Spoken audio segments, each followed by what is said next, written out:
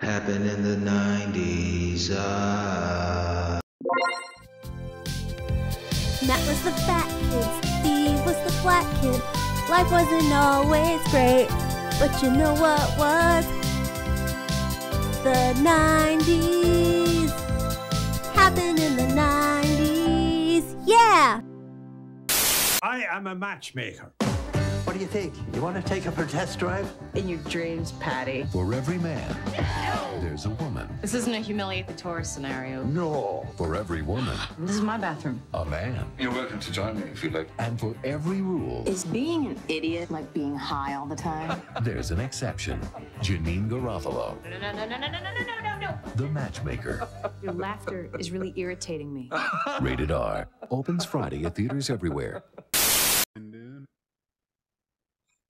Matt, since we've been doing this show, has there been a thing that we've covered that you didn't care for, but, you know, as we talked about it, discussed it, it piqued your interest and you found yourself liking it? I mean, honestly, I was ready to shit all over MacGyver. And even when I was watching it, I was like, this is kind of iffy. But then once I got your take on it too, and dug deeper into it, MacGyver, I have to say, because I just remembered, for whatever reason, I don't know, I remember it being basically MacGruber. It was basically that to me. It was that big of a joke. But I gotta say, dude, what's that guy's name? Richard Dean Anderson? Is that his name? Richard Dean, yeah. RDA, killing the game. So I gotta say MacGyver. What about you? Nice. Man, well, we didn't talk about it, but, you know, something that came out recently, the anniversary at least, was Ace of Base Happy Nation. And back in the day, I never fucked with Ace of Base, really all the way up until last week. And I was like, damn, they got some slappers. Ace of Base? All that she wants is a little baby. It takes you back to that 90s club vibe on some MTV dance house type shit. Get your Alex Wright on. I saw the sign. Like that shit. My 90s guyness won't allow me to say I like Ace of Base, but the songs you're mentioning, I'm not going to turn them off if they come on, you know? The motherfuckers go hard. Don't even play, Matt. And it's a beautiful life. Oh, that's them. Them? That's fucking, that's what I'm saying. Night at the Roxbury Chicks? Yo. Dude, that can't be them. I'm looking that up. I'm looking it up, Steve. Man, it's something in that Sweden water, man. Oh my, okay. It is Ace of Base, Steve. Google has confirmed. Wow. Now that whole Chris Kattan fucking Will Ferrell skits seems even that much sweeter, Steve. See, and you know, those songs I've heard growing up, but I just never associated them. I just didn't know who the artist was. Didn't care to listen. I was like, okay, I remember that jingle. It's pretty cool. But Ace of Base, this is the hits, 90s. Now that's music, 92. And never you'd listen to it. Man, I thought that was one of those pump it up. One of those bands from the early 90s, dude. Like Marky Mark? No, what was the one, dude? Oh fuck, dude. There was CC Music Factory? Yeah, CNC Music Factory. Something like that, I thought. Not Ace of fucking Base with a banger, dude. Yeah, man. And the women there, the female singers are sexy. I don't remember that at all, but I think it was going back, if we just take ourselves back to that time, if we would have admitted we liked Ace of Base as during Ace of Base's reign, we would have been shredded to pieces, Steve.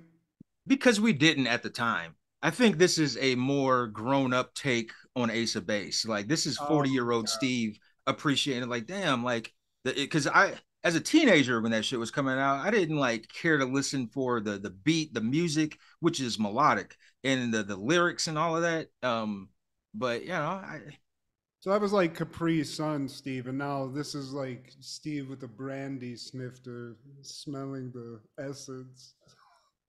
I respect it. I mean, now that I know that other song is theirs, that kind of flips me a little bit. I'm still not like straight up Ace of Base head, but wow, Steve, you're good. You should be a lawyer.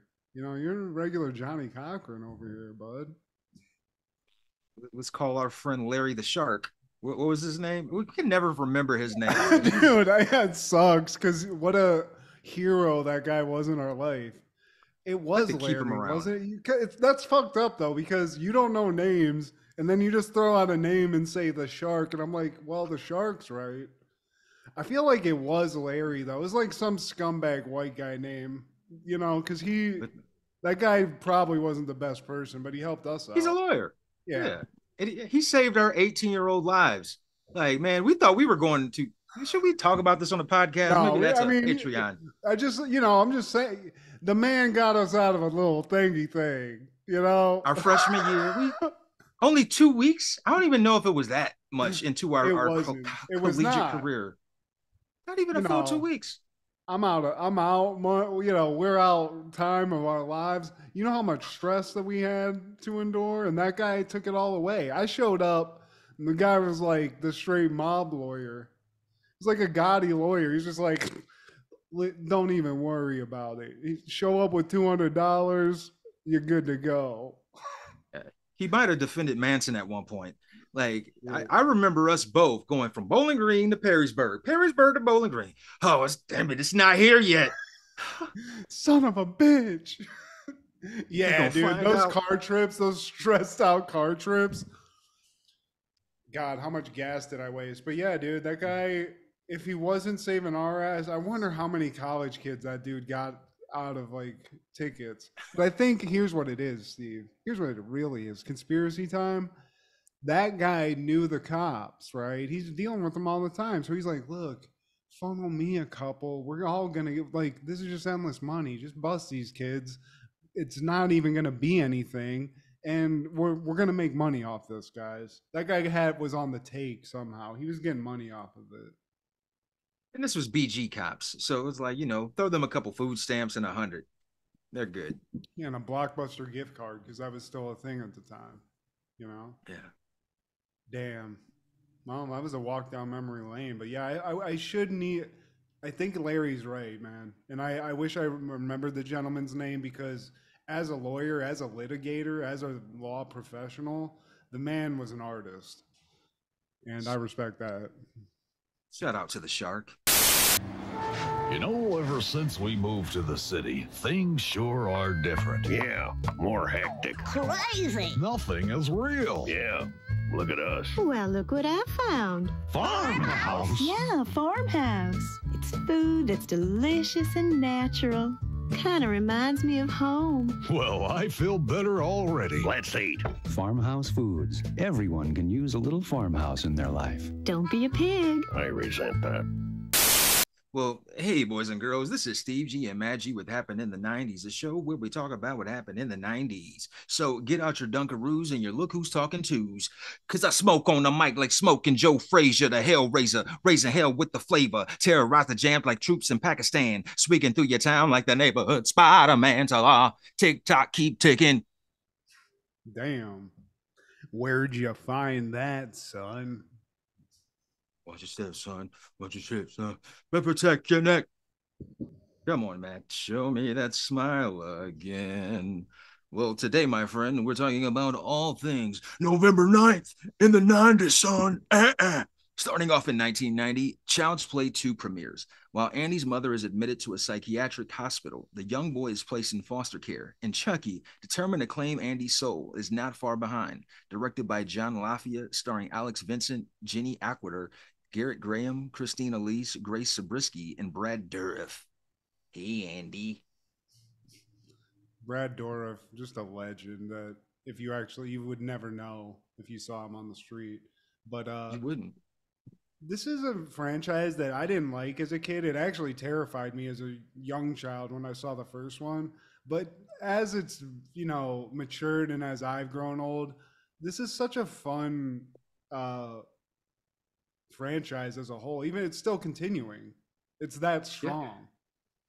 But nothing beats the originals. Unlike you, Matt, I was a weird kid, I guess, because when I stayed with my dad when he was stationed in Virginia over the summer, I had his girlfriend, who would eventually become his wife, take me to the rental place and re-rent Child's Play, the original, and I would Numero watch uno. it over.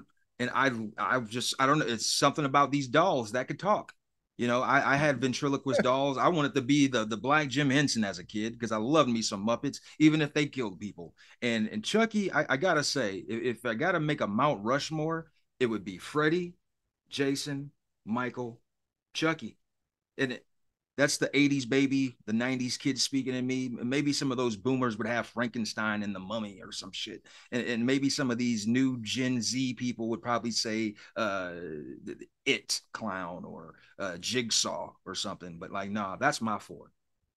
See, I agree with the four, but I would put Freddy, Chucky, Jason, Michael Myers. And I get it. There's pure like the slasher movie history and who was there first and whatnot, but I'd like a villain with some pizzazz, Steve. I like a guy with some personality, and Freddy and Chucky too. I mean, it's a satanic killer soul inside of a doll that also throws some zingers at you, and he won't hesitate to call someone a bitch, uh, which coming out of a doll is hilarious. It's just like when kids cuss, and maybe I'm saying that because I don't have kids, but it will never not be funny to me. And this is actually considered one of the best, or actually the best in the whole franchise. Child's Play 2. It's got a cult following, like a lot of these movies do, man. And I remember once this was on like the Showtimes and HBOs for those monthly free trials, I would watch the fuck out of them, man. I always, to me, the one that I gravitate to the most and can rewatch the most is the third one, because it's kind of wackier looking, and it also they get another like kind of innocent kid involved in it. I think it's in a military camp, and Yeah, there's like a young black kid that it happens upon Chucky in the middle of it, but there's good like violence in it. Like he goes around like I remember he like slashed an asshole like barber's neck, and it was like kind of freaky and stuff. But I think there's it also is that the one where he gets glued like in the factory? I believe that's it's the this one one. Oh, that's this one. See, I'm where his head blows up. yeah, hell yeah. Maybe I'm thinking of this one now too.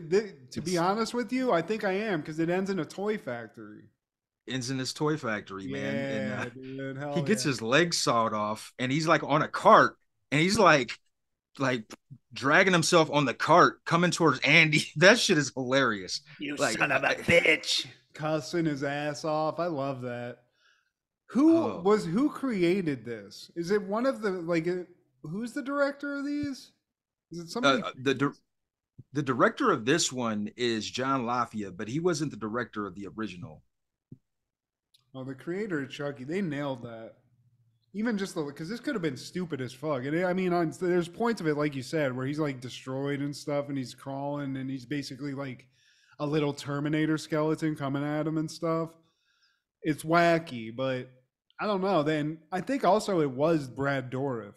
Like his voice acting made it like a Yeah, little better than it could have. If you just had some chud doing it, because that dude is a ledge for he sure. definitely adds to it, man. But on that same day in 1990, Guns premieres.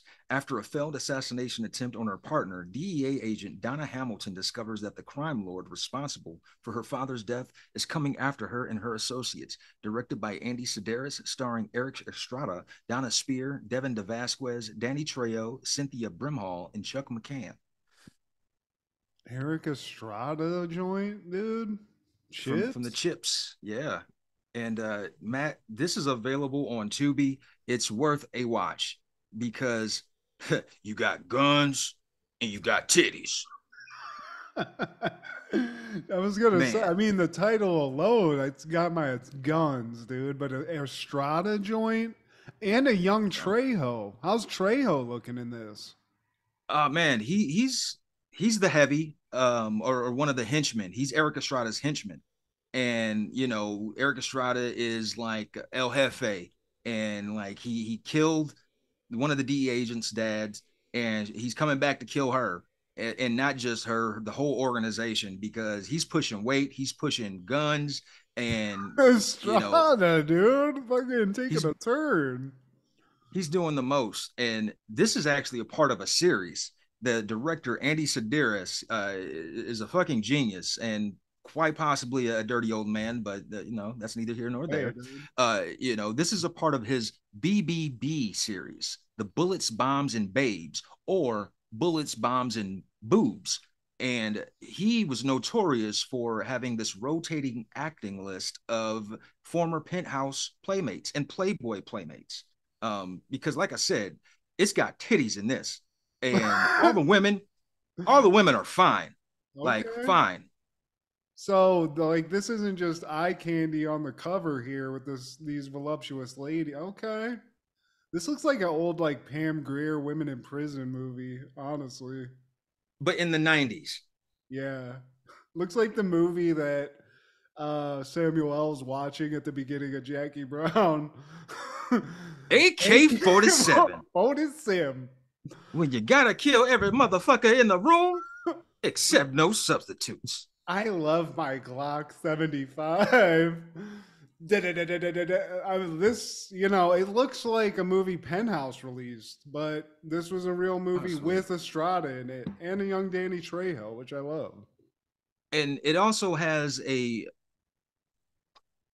was promising athlete named John Brown. He was a highly touted freshman running back, and he was going to be the number one pick in 1990 for the Houston Oilers. He ignored his agent's advice and decided to take a small, meaningless role in this movie, and he made a kick through the door, and the stunt effects team had failed to swap the breakaway panel. He basically had what's the guy from WCW, the fucking... Oh, he's Shockmaster, it, Steve?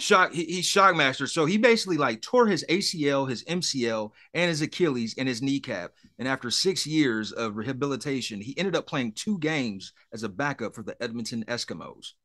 John Brown was his name. John Brown, dude. You got fucked up for being in an Eric Estrada movie. I mean, that ain't great. Like, damn, though. Can the man get some money from the production company? I mean, damn, you ruined this man's life. But lifetime supply of Penthouse. Pretty decent movie with some titties, Steve. So at least he has that. Huh. He's like, I was that one day on set. It was best day of my life. Man, guns and titties, Matt.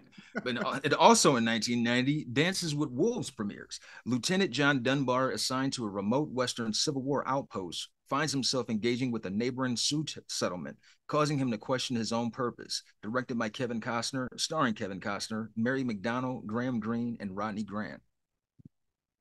But this is kind of a weird, slow movie that I think has like a really bad name because it's kind of a questionable story, but a young Matt really thought that the Native American lady in it was very hot, and I can remember that part of it.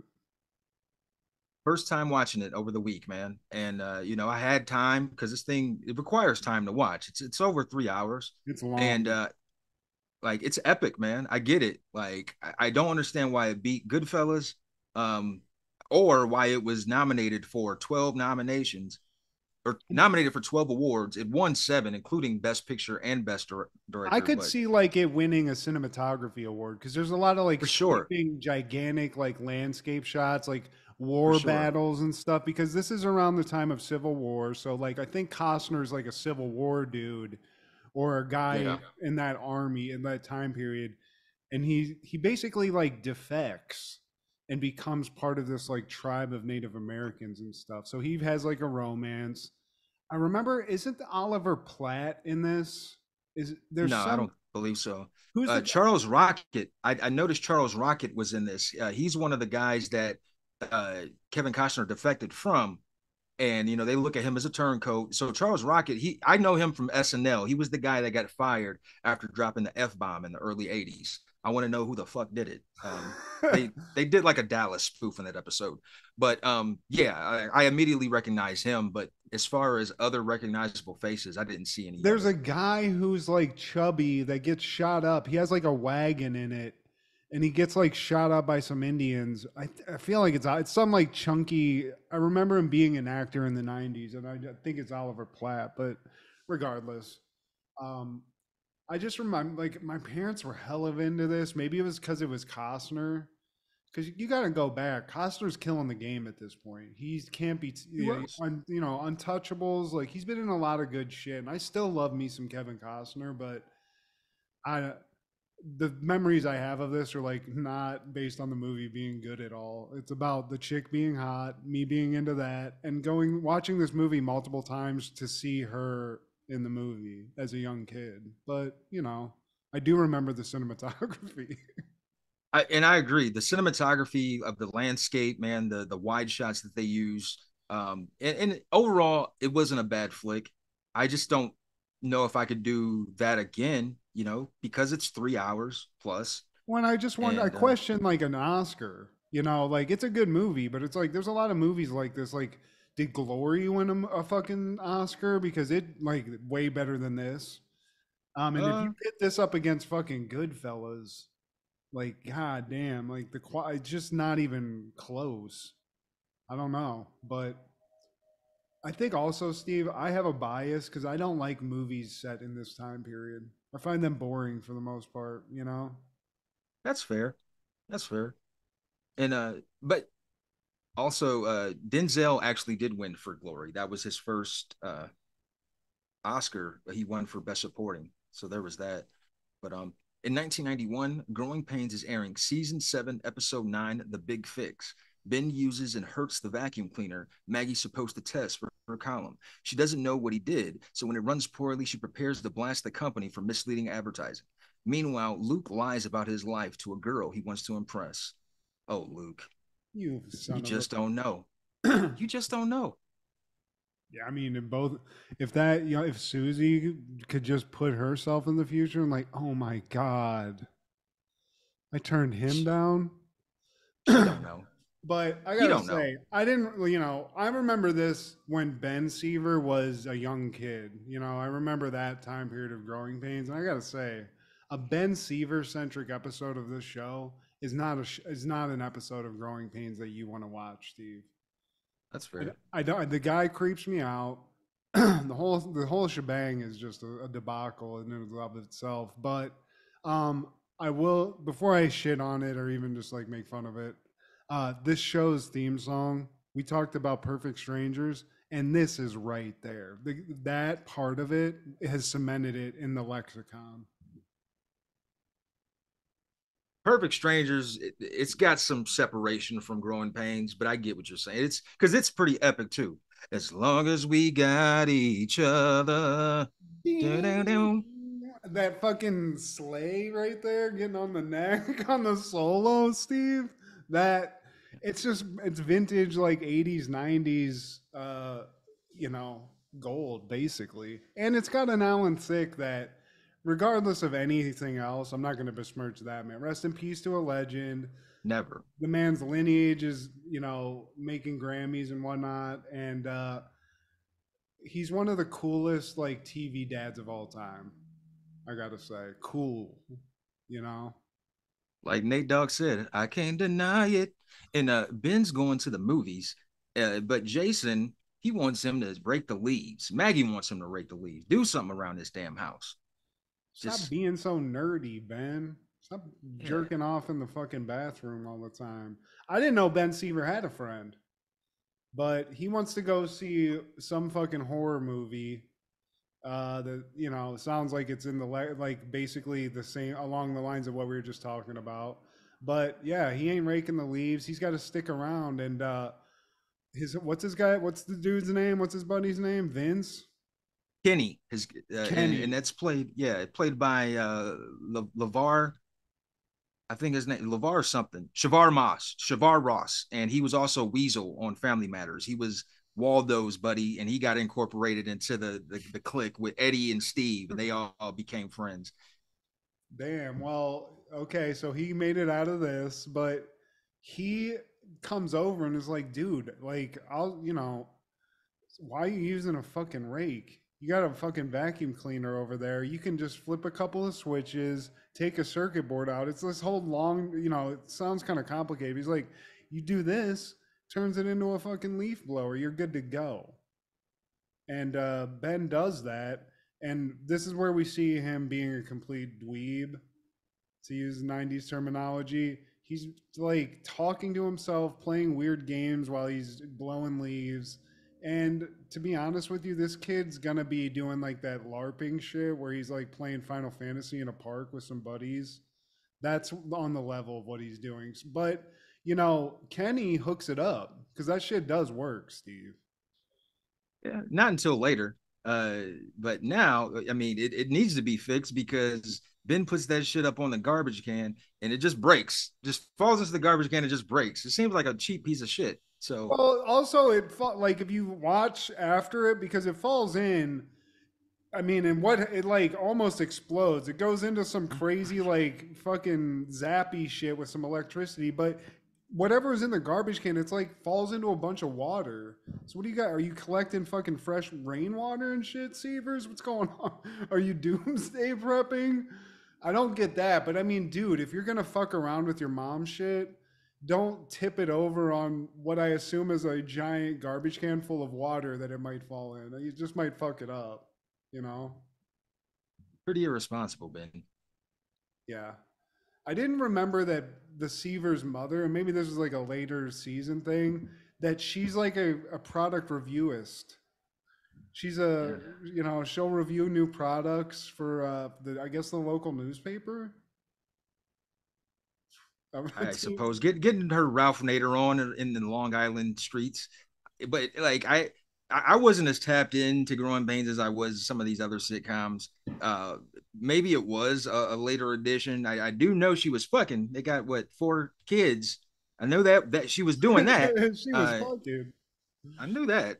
Unprotected. I'm talking thick, dude. You gotta keep all that you can. You know what I'm saying? Mikey. Yeah, I think I was just like, these was like a syndicated show that was on a lot, that I remember the theme song, and it has like a special place in my heart because I must have watched it with like my grandma. But as I'm watching it, I was like, I didn't even remember fucking what's his face's name, Mike Seaver. That was like a big name back in the day, and I completely forgot about that. Him and his buddy Boner. Boner. Was there really a guy named Boner, Steve? That was his buddy. They called him. His name was Boner. Blackie. The second coming of that. We're back with Blackie. I'll never get over that. But so apparently this woman's got to review a vacuum cleaner. This specific vacuum cleaner, Steve, to give us some shine to our old like stomping grounds. It's a Toledo vac, Steve. We're besmirching the town with a glass city here with this shenanigans. Man, I overlooked that, man. Well, they fucking say it a lot, but the vac's fucked up. She has to review it.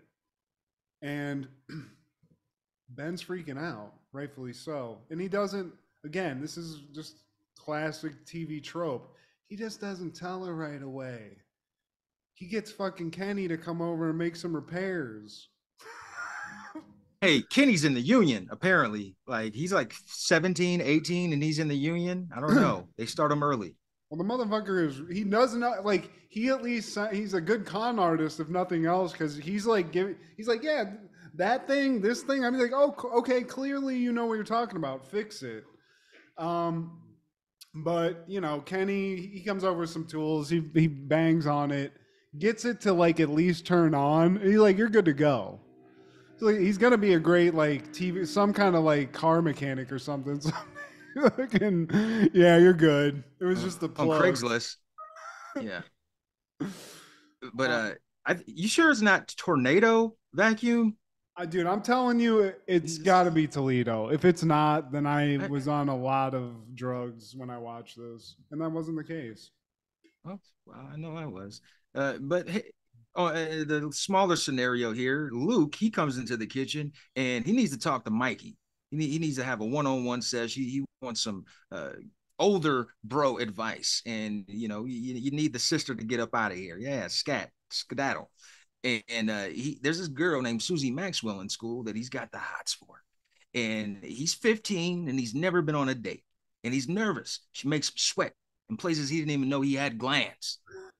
I don't like that line read, but shout out to Luke, who's a young Leonardo DiCaprio. To all those uninitiated, Leo's getting his start.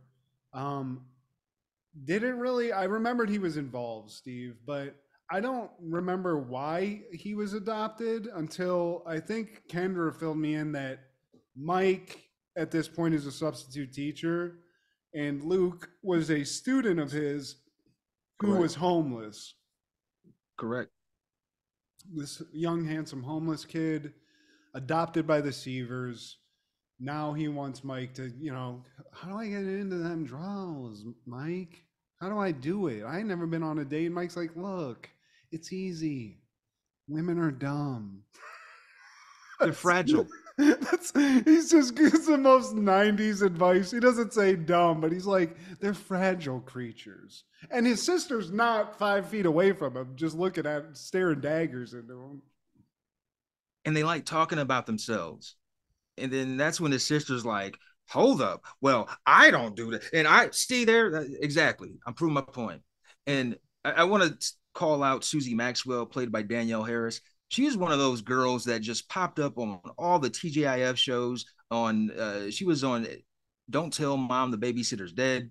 She was in a lot of 90s related projects that we have seen, but I think she was just not on the radar because she never had like a regular vehicle. She would just be on for an episode of Full House or Home Improvement or maybe Family Matters. I don't know, but she was all over these ABC streets. She looks like a young Jennifer Love Hewitt, honestly. She's got those bangs. I can see that. I don't remember like being on all those shows, but that tracks. I mean, I hate to say this, but she just looks like a basic white chick. So, she's got some pizzazz, enough that Luke's into it. And now he's got some advice too. He's got some 90s advice from Mike Seaver, the ladies' man, Steve. Mikey Mike. Yeah, man. And lo and behold, Mike could probably use some advice from Luke now. But back at the Seaver household, Maggie's testing the vacuum and it's not sucking. And that sucks. It's supposed to suck a 20-pound fucking bowling ball up off the ground, Steve, which goddamn. It's like a golf ball to a garden hose. That's too powerful. That sounds too powerful anyway, but it ain't hitting like that. Because whatever Kenny did do to it, it ain't sucking a bowling ball up. It's about it's not even sucking dust up, Steve. So what the fuck? It's a dud. Yeah. And Ben tries to step in like, hey, it's not like our carpet is full of bowling balls anyway. It's a vacuum. We ain't supposed to pick up vacuum bowling balls. I mean, try some other stuff out. Try some of that dirt. And she's like, it's not picking up the dirt. So it's like, oh, well, shit. So now I'm going to write a scathing review of this fucking product. And Ben's like, well, like, maybe give it a second chance. Or, like, what if you get sued? And she's like, we're not going to get sued. This thing sucks. And then back at Luke's little miniature date, he's talking to Susie Maxwell. And he, as the kids would say, he's capping, high capping. He's like, yeah, my dad, he was on the American team. Or no, that's what she says. After he says, like, yeah, I lived on the sea because my dad owns a yacht and it's big than a motherfucker. And so is my dick. And I climbed Mount Everest and this, that, and the third. Would you believe that I'm a Malgravian prince? In exile. Yeah. I got a fortune. And she's like, I'm not dumb. Okay? And he's like, and he throws a couple more lies and he's like, well, what do you think? And she's like, I think you're a fucking piece of shit. And she just leaves, Steve. You phony. You fucked up. That's what lying gets you guys. Remember that. Look at Leo DiCaprio's disappointed face in this scene. You can barely see it behind Steve, but I'm gonna cut to it. This is what lying gets to you. And he learns. And then he starts to get pussy cruise, Steve. And he'll never look back. I swear, if I could get in that DeLorean and just go and tell this young child, man, look, dude, she don't know and you don't know, but I'm about to tell you, you're about to be a part of the Get Pussy crew with your buddy who's going to be Spider-Man. And that's all the flex you should need. Don't even worry about it. Your life, gold. Solid gold from here Mr. on out, bud. Mr. Titanic Wolf of Wall Street. If Kirk Cameron comes at you and says anything about not doing that stuff, don't listen to him. You're going to be fine. In 20 years, look at IMDb and look under your name and look under his name. If he gives you any advice, just laugh at him. Yeah, doesn't Kirk Cameron just make like straight to DVD fucking Jesus movies now? Produced by Pat Robertson or some shit. Yeah. The Second Coming, starring Kirk Cameron. Jesus loves his children. And then now Ben is telling Maggie, hey, let's give the tornado vac another chance. You know, maybe that was just the first time thing, you know. Let's not just give up on it yet. Well, and she gets a new one delivered because she I guess maybe she like listened to Ben initially. Now she gets a new one delivered and she's like, look, got a new one, tip top. There's no excuses if this shit doesn't work now. She goes in to like set the fucking bowling ball down or whatever. Ben comes in with Kenny. They see the vacuum and he's like, hey, look, dude, fucking this thing sucks. Not knowing it's been replaced. Like, this is not the one that you fucked up. And he's like, yo, Kenny, this shit wasn't working. So you got to fucking jack this thing up. And Kenny performs like a Tim the Toolman Taylor power upgrade. He puts a coupling on. Like, I don't know. He does High something, power. Steve. We don't know. But then, you know, Ben's mom comes in, Maggie, and she's like, okay. He's like, well, you know, Mom, you should give this thing a shot, like you said. And she goes, well, that was the plan. And now we take this vacuum cleaner into a living room, Steve. And I think it happens off screen. Like, I think Ben and Kenny are like, they're just like sort of talking about it. And then we hear a scream. Yeah. And the goddamn vacuum cleaner is about to suck the wall off of the house, Steve. It's gone nuclear.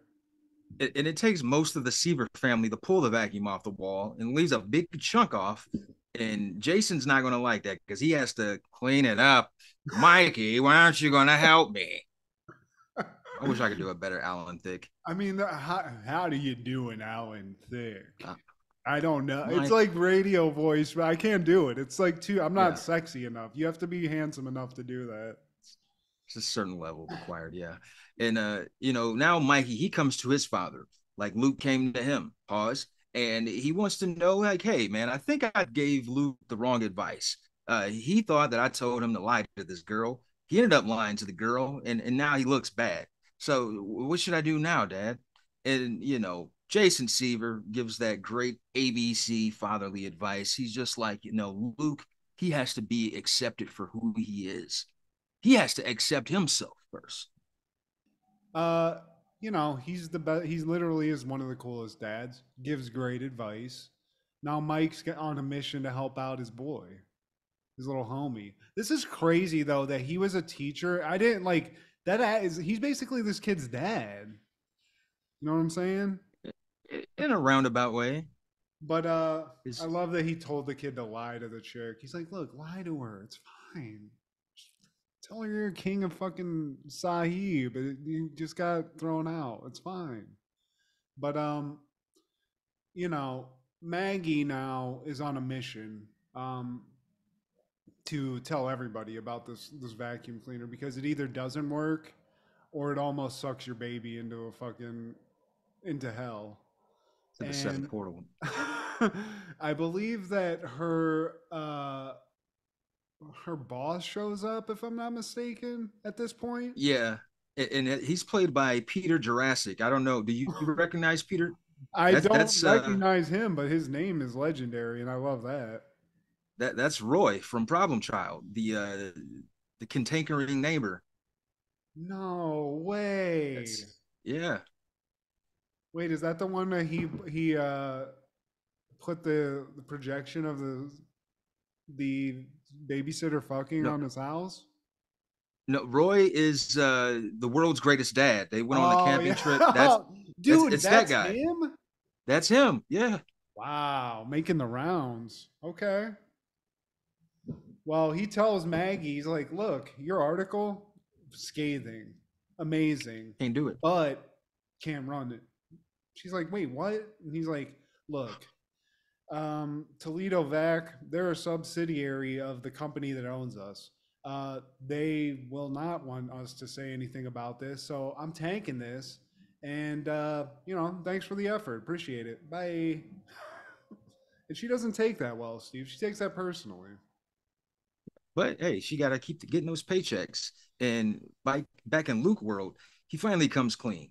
And, Susie Maxwell, she finds out and she tells him, like, look, I just want to be able to like you. I need to know about you. How I'm going to like you if I don't know about you? You're giving me this facade, this fictional Luke. I want to know the real Luke. Well, bitch, I'm about to be one of the biggest stars ever in Hollywood. Just wait and watch. Bye. But at this point, just so you know, I used to be homeless. And he lets her in on that, Steve. Because Mike did tell him that he has to tell her the truth. Mike took Luke. This was very cute. This is a fun way to do this, where he's like, he tells him he gave him bad advice, right? And then he's like, look, you got to just tell her the truth. And Luke's going, well, she's not even going to talk to me ever again because she thinks I'm a lying piece of shit. And then Seaver pulls out, he's like, look, I got this on deck, and it's like a fake Mulgravian secret. Or no, he's like, look over there. Susie comes in because he got her over here, and he gave her like a Mulgravian birth certificate or something to connect them again, Steve. And I think that was very adorable. Looking out. Yeah, he's trying to help his boy out. And once he tells Susie about the homeless thing, she's into it. She's like, where'd you stay at? Where'd you sleep at? And she's pretty cool with it, proving once again, just don't tell lies. Just tell the chick. Be forthright. Maybe she's like, you know what? Maybe we should go hang out on the streets.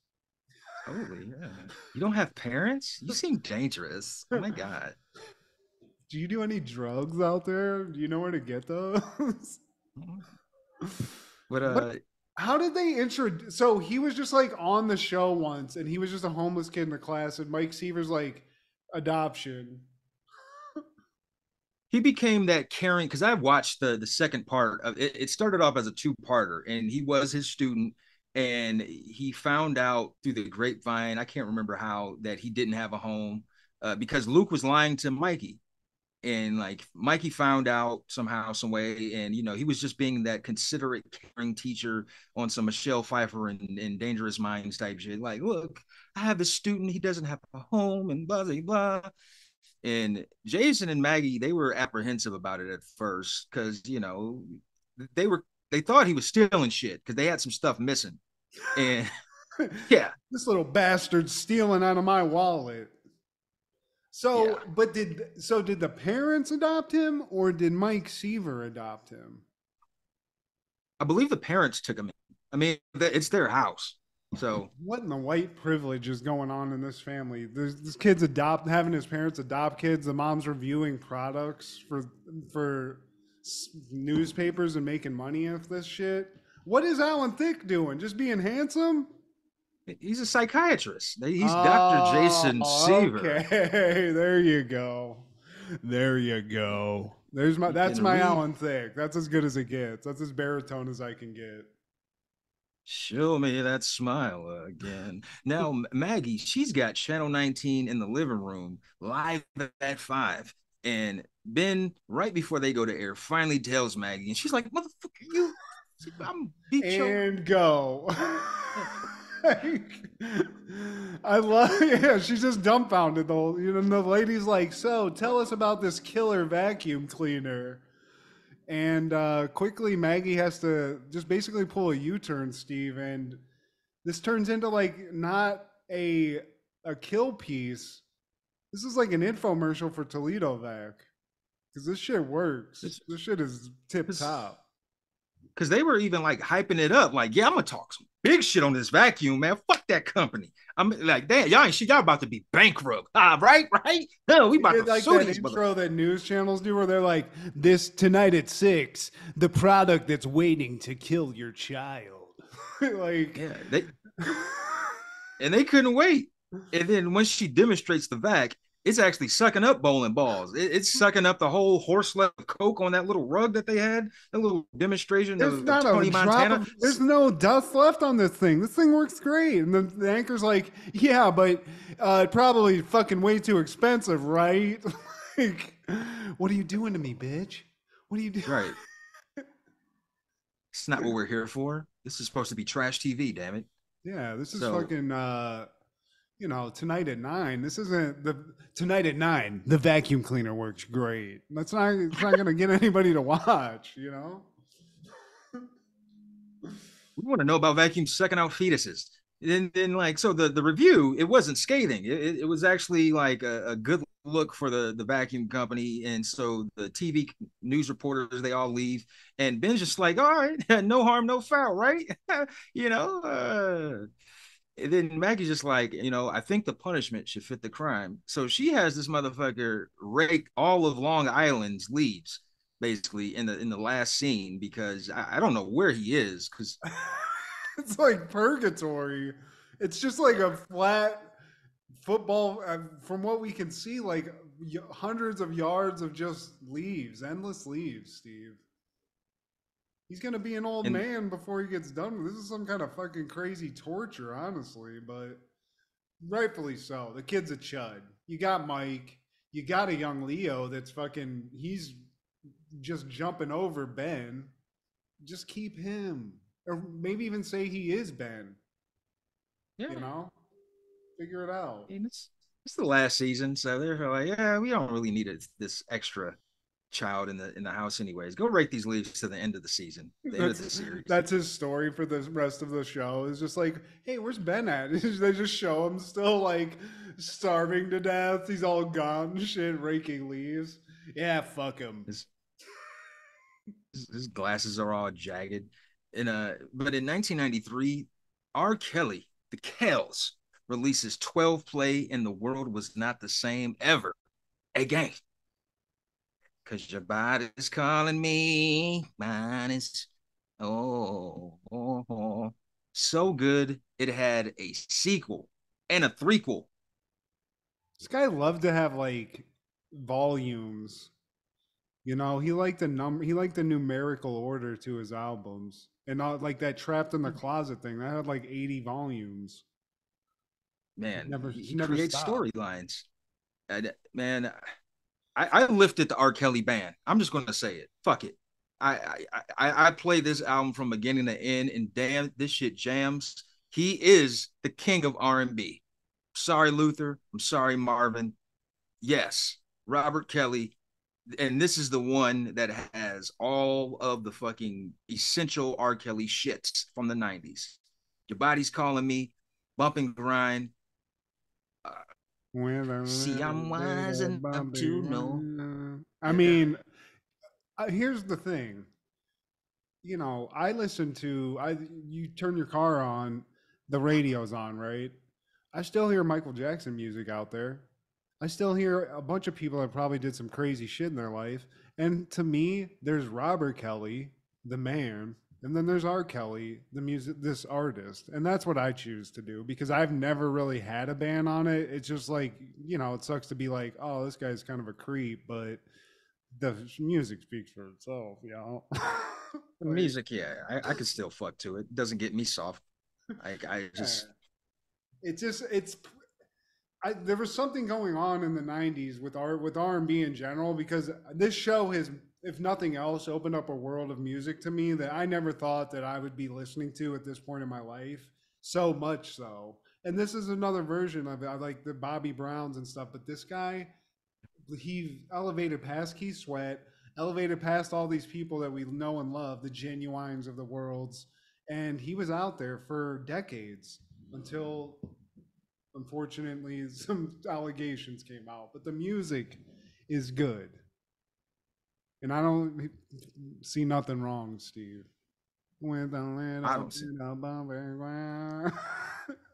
There was some R. Kells on the fucking playlist. And like my question is, what about the parents of these girls? Like, why aren't they locked up? I saw that Escaping R. Kelly or whatever the hell it was called, and one of the parents, they're like standing outside of the window of where their daughter is supposedly where she's at, and the dad and the mom were there, and the dad's just like, yeah, there she is. You could throw a rock to where that girl was inside that building. I'm just like, why? It's not like the building is surrounded by a moat and fucking a mass of water. Like, Also, you're an adult, okay? If I have a kid, right? Whatever. If I have a kid, then what was the age of the girl at the time? 13, something like early that. teens. Whatever. You got a 13-year-old kid, whatever. And some adults like, "Hey man, I want to hang out with your kid, but you can't be there." If anything happens past that, you should definitely, if anyone's arrested, you're on the list. The other people can get arrested too, but you got to be there because you've made a decision that's like you didn't. What do you think they were gonna do? Fucking play Parcheesi in a room together? It's not. He's fucking R. Kelly, okay? He's not Like, singing about playing fucking Candyland, okay? There's no reason. Hey, Matt, pretend you're R. Kelly and I'm the dad of one of the girls that he wants to take on tour. Like, ask me, can your daughter come? Hey, man, what's up, man? Hey, Robert. At this point in the show, Steve and Matt went on a 5-minute rant that was very insensitive. For that reason, we've chosen to remove it. Please enjoy the rest of the show. But I don't want to even talk about it. Let's talk about the music, which, I mean, it's panty dropping 101. Throw on some R. Kelly. At least it was in the 90s, you know? When your body's calling me. And also in 1993, the greatest hip hop group of all time, Wu-Tang Clan, releases their debut, Enter the Wu-Tang 36 Chambers. I grew up on the wild side, New York Times sign. Staying alive was no job, had second hand. Mount lonesome old man. So then we moved to Shaolin Land, a young youth, keeping the go-to. Love it. How quickly did you get into Wu-Tang, Steve? It took me forever. It wasn't immediate. It wasn't until after my doggy style phase, and my older friends and my older cousins, they gravitated towards Wu-Tang, and then I learned about it from them. And then the Method Man, which is on this album, METHOD, like that shit was catchy. And then he did the joint with Mary J. Blige, because I thought he was the initial breakout star, and I saw more of him.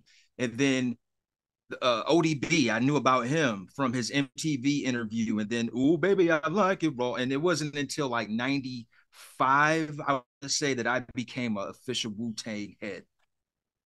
Yeah, it took me a while. What was the one? There was another one that came out like late in the 90s that I remember. Like, that's when I really. Wu-Tang Forever. Yeah, I think that's what it was. You're right. I think Method Man was the one that jumped out because of that song, if nothing else. And he has like kind of the most personality of like the main dudes, I think. But yeah, man, they were. I was just like, I think there was something like whenever you grew up with like that West Coast, East Coast thing, if you had any opinion of it, it like made you avoid the other side's music for a while. And I think maybe that's why it took me a while to get into like Wu-Tang and other like East Coast shit. You let the media make your decisions, man. I'm a fucking puppet, dude. I'm easy manipulated. You know, I'm easily manipulated. I will say Wu-Tang, I think that they stayed away from that shit. They were pretty good at staying out of that, because despite being based out of New York, Method Man is one of the few people who can say they had a song with Biggie and Tupac. Yeah. Yeah, they did. They kind of, I think people were kind of forced to do that because it was such a big thing. I think they spoke out about like all that shit going on, but yeah, it is weird. Like that it was like a manipulation. You like avoided it. You're like, no, folks. It's like being a Cowboys fan and like somebody talking about the Eagles or some shit. You're just like, no, fuck that. Fuck that good point. Fuck that good music. I can't listen to it. And man, I was more loyal to East Coast, even though I did listen to Snoop and Dre and Cube and all of that, man. But these guys, I don't know what my life would be without the Wu-Tang Clan, man. Like they not only helped me like with my perspective on music, but just in life and how to approach life, man. And just I don't know, and maybe they have this philosophy. There's like a whole like mythology behind it, man. RZA has this book on the Wu Tang, and one of these days I read it. I'm actually reading Raekwon's book From Staircase to Stage, and it's pretty dope, telling about like how he came up and how he met these guys, how he knew these guys, and they lived every like hip hopper's dream, as far as like getting together with your boys, traveling the world, being successful, putting out great music, making that music sell, and people just gravitating towards it, man. Like I've seen Wu-Tang concerts where they're in Asia and you would have thought it was in New York, man. Like the world, not just the East Coast or West Coast, the world loves Wu-Tang, man. And like it all started with like one guy with a vision. And I don't know if you ever seen the show, but like it was like splitting hairs for some of those guys. They were like, nah, man, he's from that side of the borough. I'm not fucking with him. And it was just like, no, man, fuck all of that shit, man. I have an idea that can get y'all out of all of this shit. And thank God all of those key members bought into it, man. Just iconoclastic personalities. Each one has their own vibe. Each one has their own style, from Method Man to You God. And people shit on You God because he's one of the lesser celebrated ones, but one of the best verses he's done is on this album. Raw, I'ma give it to ya with no trivia, with like cocaine straight from Bolivia. My hip hop will shock and rock the nation like the Emancipation Proclamation. That shit is just oh, woo, I love you. Thank you. Thank you. Wow, dude. Like it's like a warm blanket for Steve. I can't get enough of woo. Gotta get more woo. But got a show to do. Also in 93, A Tribe Called Quest releases Midnight Marauders, and this was also critically acclaimed. A lot of great music dropped on November 9th, 93, man. This is the one with Relaxation. You've heard it on the Wayans Brothers intro. It's like right after they do "We're Brothers, We're Happy," and then they cut to another song, and then it's like that. It's Electric Relaxation. Huh. So did they have a lot of features on this? Because I'm seeing like the Beastie Boys on the cover and stuff. This had quite a few. I want to say it had some guys from De La Soul. It had Busta Rhymes and Large Professor.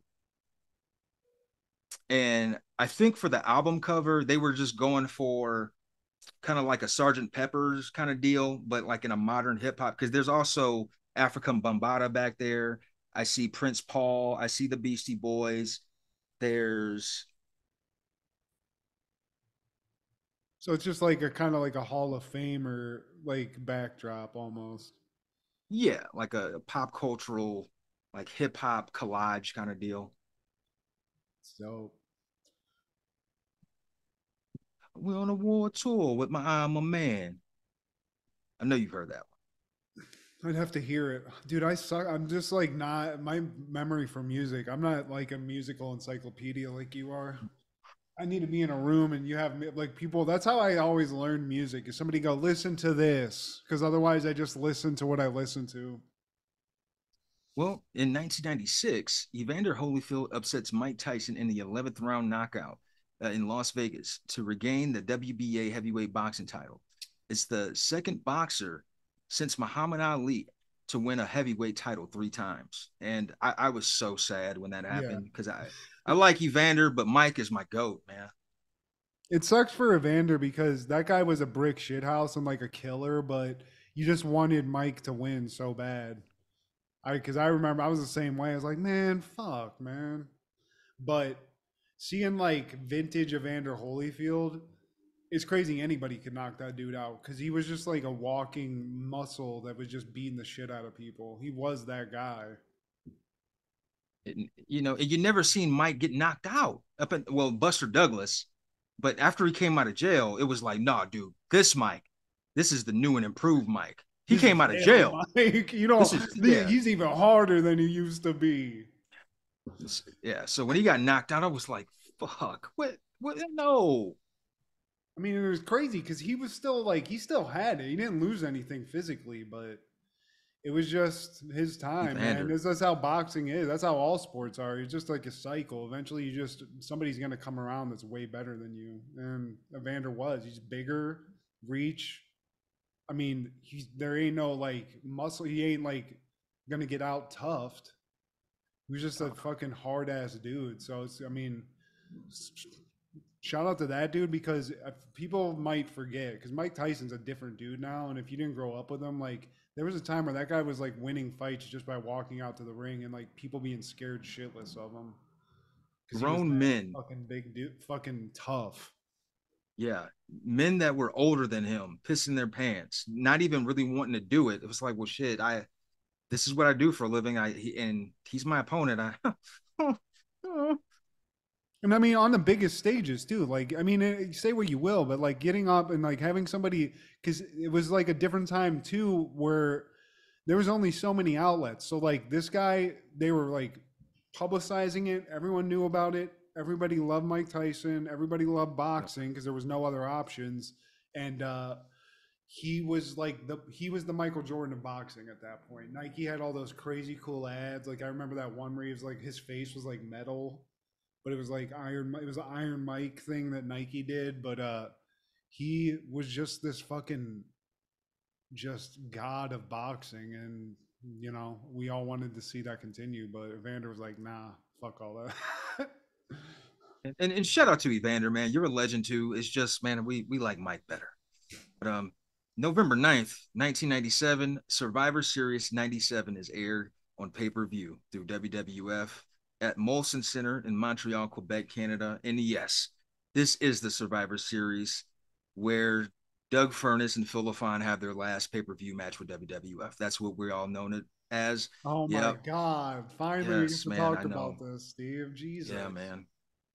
Just kidding. It's about the Montreal Screwjob. And man, this thing has been chronicled. There's been documentaries, Dark Side of the Rings. They've actually had a full hour of those two individuals sitting down years after and calling it a truce, where one party finally came clean.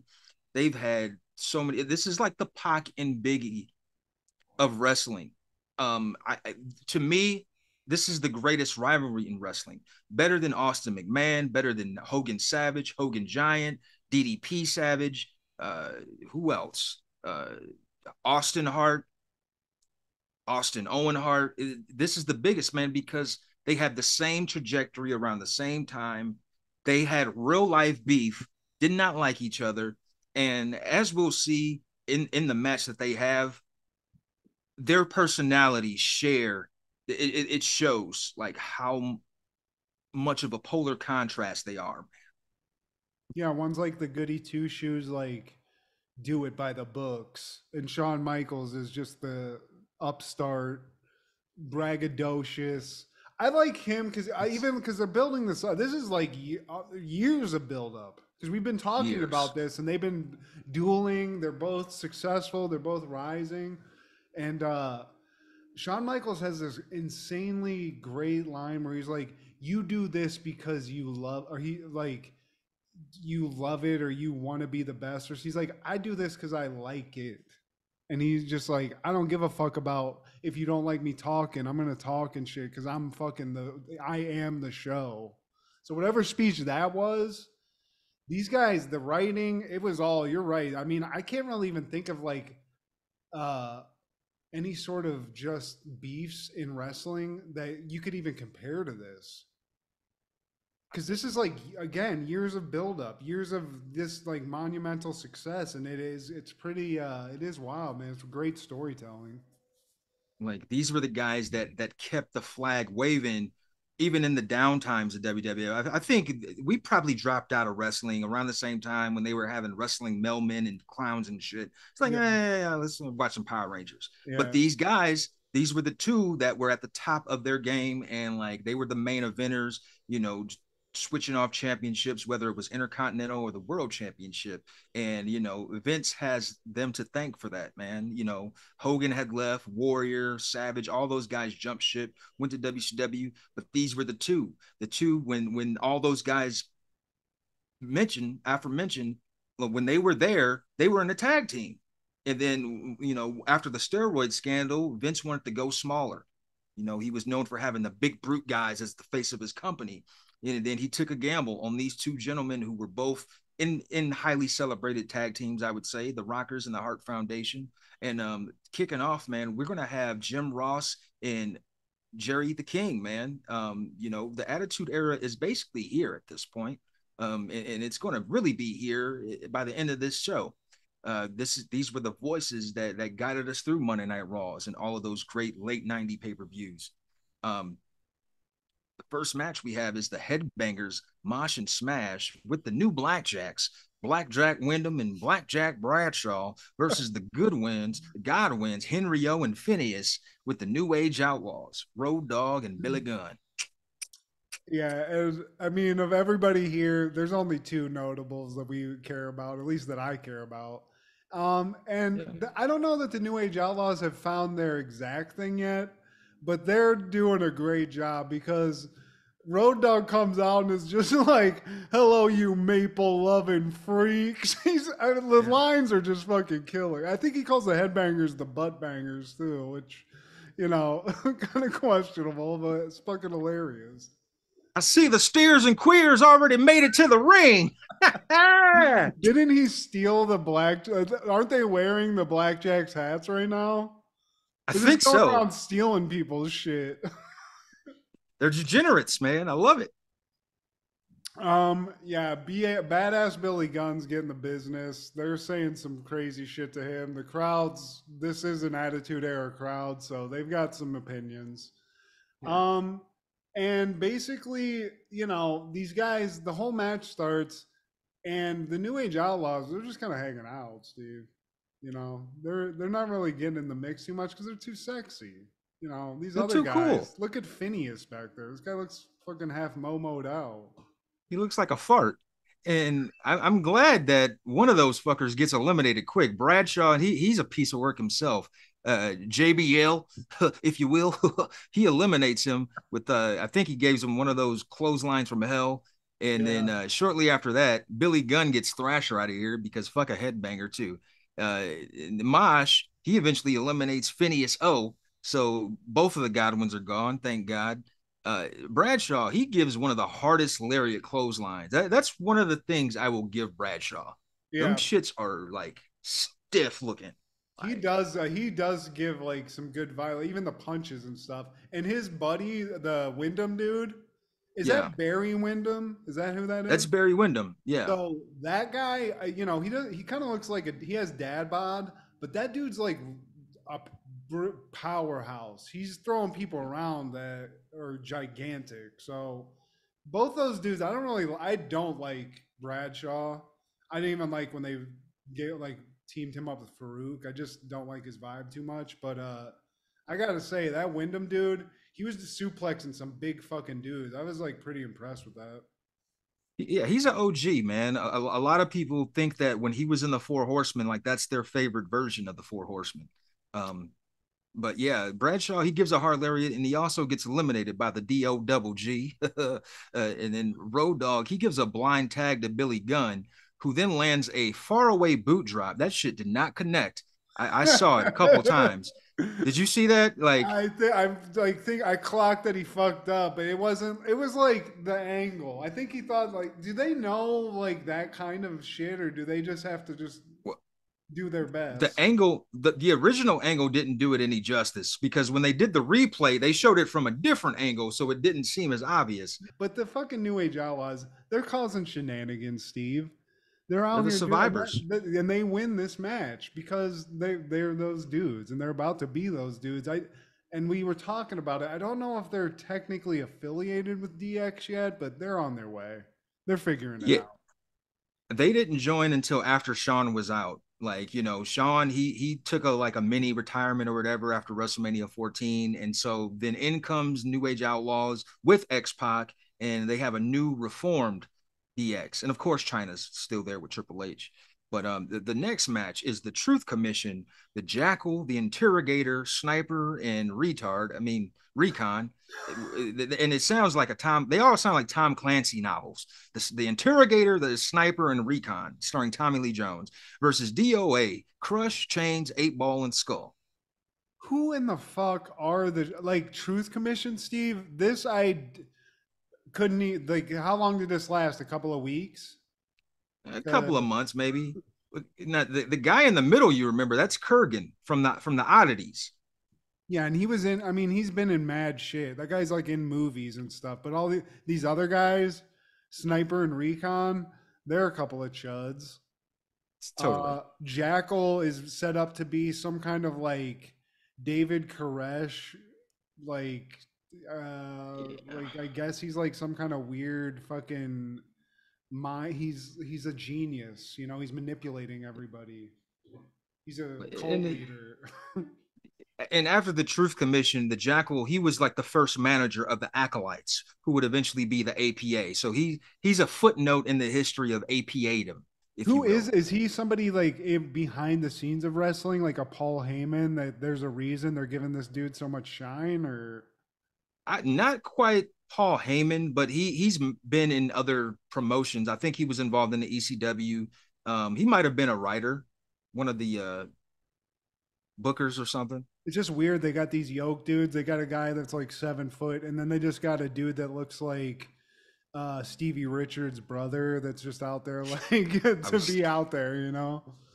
I was just thinking that Bizarro World Stevie Richards. Yeah. And Interrogator, he eliminates Chains. And this should be called the Sidewalk Slam match, because I think everyone got eliminated by a Sidewalk Slam. And, you know, they're pushing the fuck out of Interrogator. I feel like they had big plans for Interrogator. Well, I feel like you get a guy that big and it's like El Gigante. It's like, we got to try. Like, hopefully this guy can figure out the wrestling part, but he incredible. So, you know, this guy is intimidating. He's huge, but goddamn, they like hype him up. And then all he does is get hit a bunch, do what we said, like almost lose his balance, and then just be like, oh, and sidewalk slam somebody, which in any other wrestling match, that's not even a 1 count. But for some reason, when the Interrogator does it, you're out. Doesn't matter. These bikers, they can't handle a sidewalk slam. Not from a 7-footer. And 8 Ball, he eliminates the Jackal after a spinning sidewalk slam. So he spun. At least 8 Ball spun with his sidewalk slam. And in Skull, he eliminates Recon the Reject. And in Skull, he gets eliminated by Sniper. Honestly, and it's hilarious because like all these guys are like interchangeable. 8 Ball and Chains, they can't even tell the difference in the crew. JR's like, I don't know which one they are. So yeah, fuck it. It's one of the bald head ones. And also, the Crush, dude.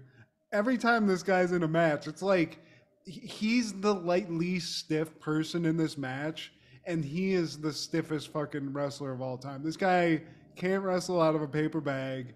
Thank God the Interrogator gets him. And the only real thing that I thought was kind of funny was that the Jackal gets eliminated, and then he gets on the mic and starts like mixing it up with JR and the King and stuff. And yeah. I thought he was just kind of funny, but I was just like, I don't remember the Jackal, and I don't remember this weird, the Truth Commission. What is the truth? Just what Jackal's rantings? What is it? The Truth Commission is basically it comes from South Africa. There was a actual commission called the Truth and Something Commission. And those guys were against apartheid, I believe. I have to do the deep wiki search for that. They're not referencing that. I hope they're not insulting something real. They're wearing the same kind of garb, the hats and everything. So yeah, it's pretty bad. And thankfully, it didn't last long. And Kurgan, the Interrogator, he sidewalk slams 8 Ball and gets the pin. So no more 8 Ball. And Crush suplex slams the Sniper. and eliminates him. And then Interrogator, he creeps into the ring and gives Crush another sidewalk slam and gets the pin. Interrogator is the sole survivor. Also, there's something about gigantic dudes where they all have that Andre the Giant voice. You know, like, but he's like, this guy's famous because he's so big. He's been in movies because of that. I forgot he was in the Oddities, but that tracks. But even that I wasn't into. So like, it's just one of these like cases where these big dudes, they can't wrestle. They're just big, you know. But they're pushing the fuck out of them for sure. But you can't coach height. And now they poll the crowd to see who they think will win the main event. And man, they come back to Jerry and JR. He's like, did you see the faces of some of the people in Canada? I mean, they're all Bret Hart fans in Quebec, Steve. No, everybody's against Shawn Michaels, and you fucks. You goddamn fucks. That's fair. And meanwhile, Kevin Kelly is in the back with Stone Cold Steve Austin.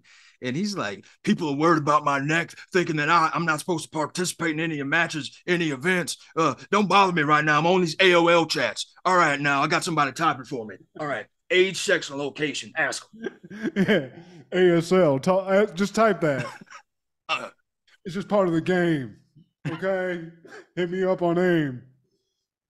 Yeah, I love that when they have to, like, they just have to have this communication. If it wasn't an 800 number that you can call, Stone Cold's one AIM chat away from, I guess, cursing you out. I don't know.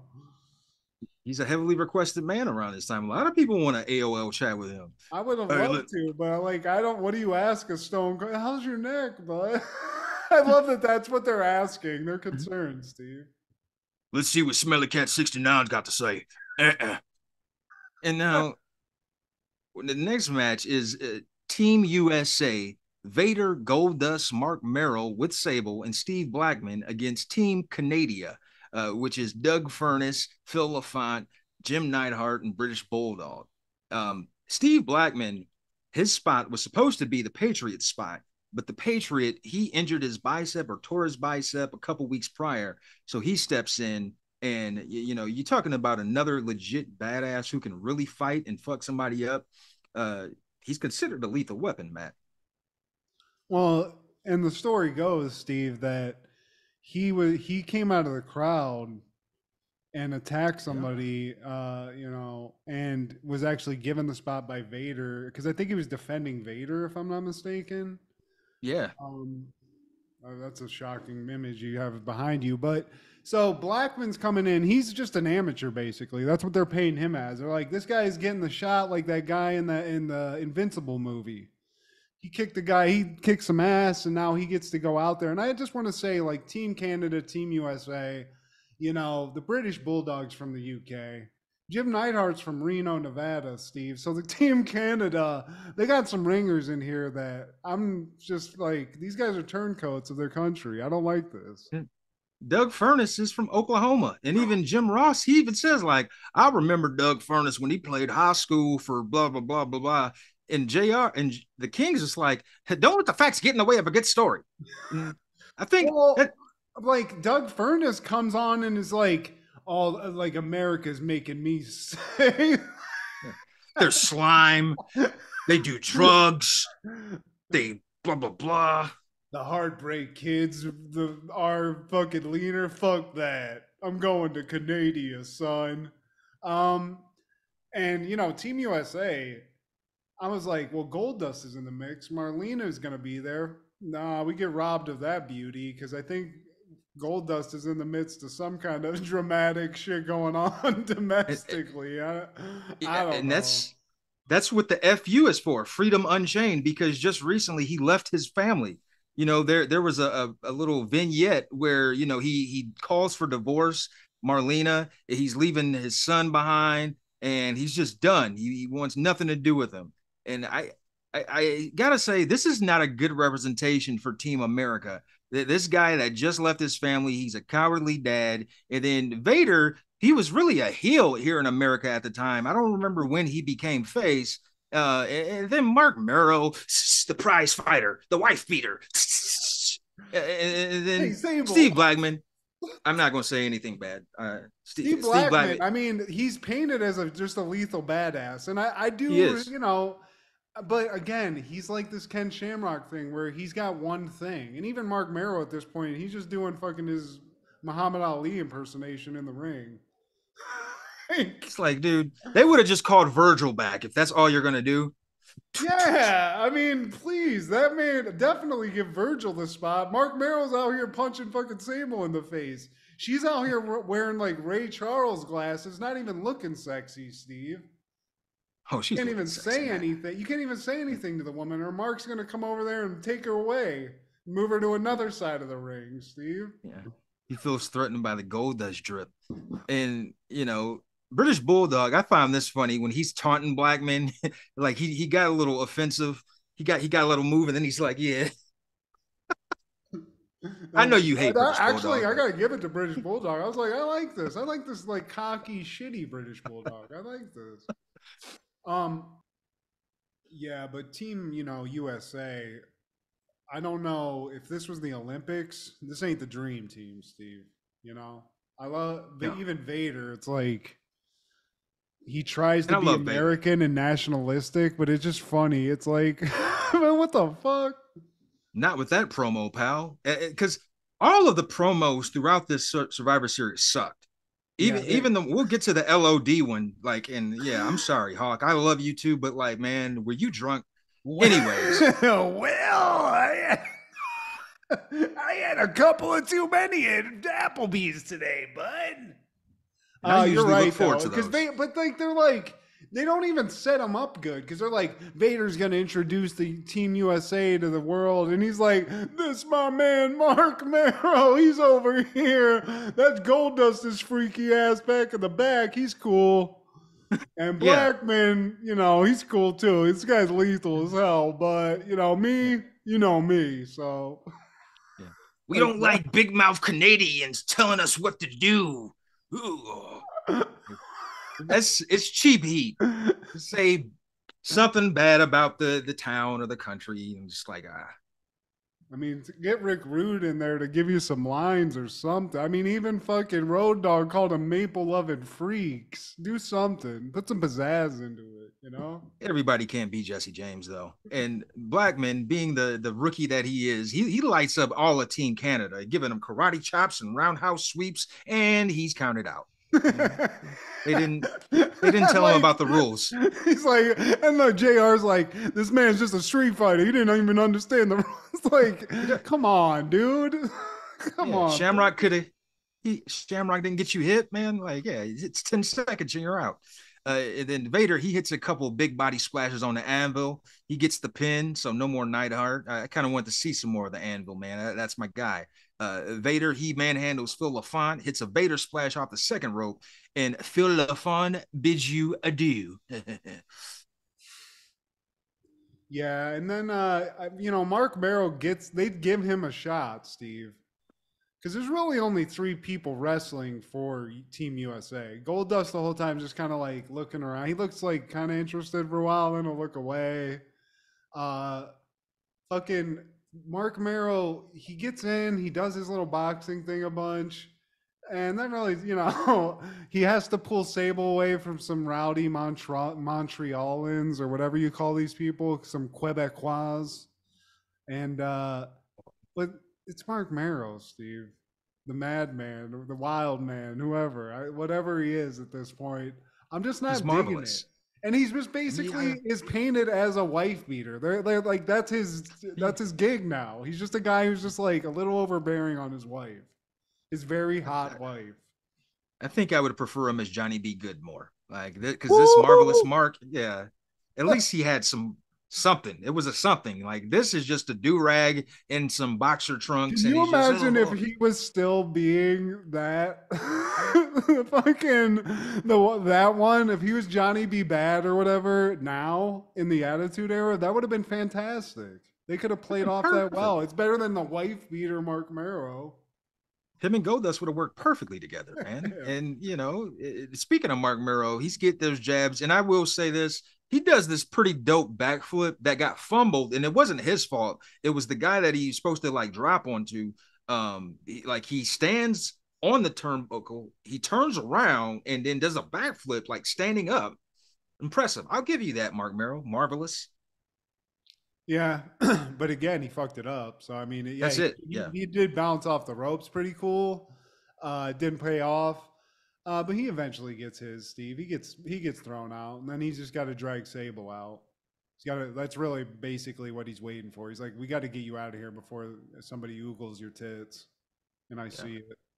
He's crazy Quebecois, and now it's Goldust and Vader represent Team USA, and Goldust wants no part. Apparently, he broke his hand on top of being a deadbeat dad, absentee father, and recently divorcee from Marlena. So when it comes to responsibility in this day and age, this Goldust right here wants no parts, and if that means tagging into a Survivor Series match, like, I'm Freedom Unchained. Leave me alone. I mean, Vader's out there fucking breathing like he's goddamn about to have a coronary. All he wants is a tag. He needs a break, Steve. This man's almost 500 pounds.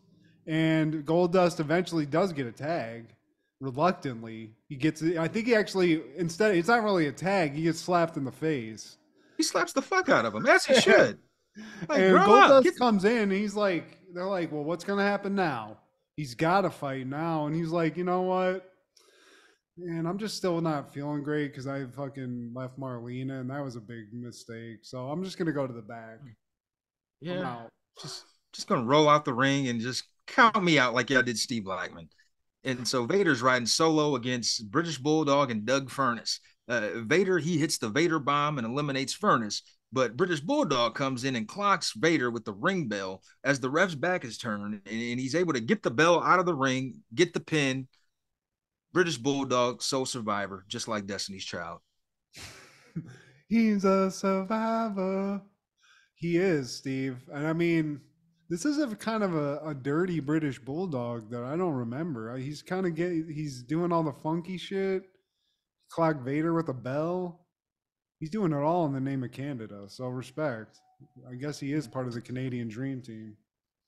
By marriage. And Jacqueline Cook, she calls in. They're having this call in for a Survivor Series supper sweepstakes.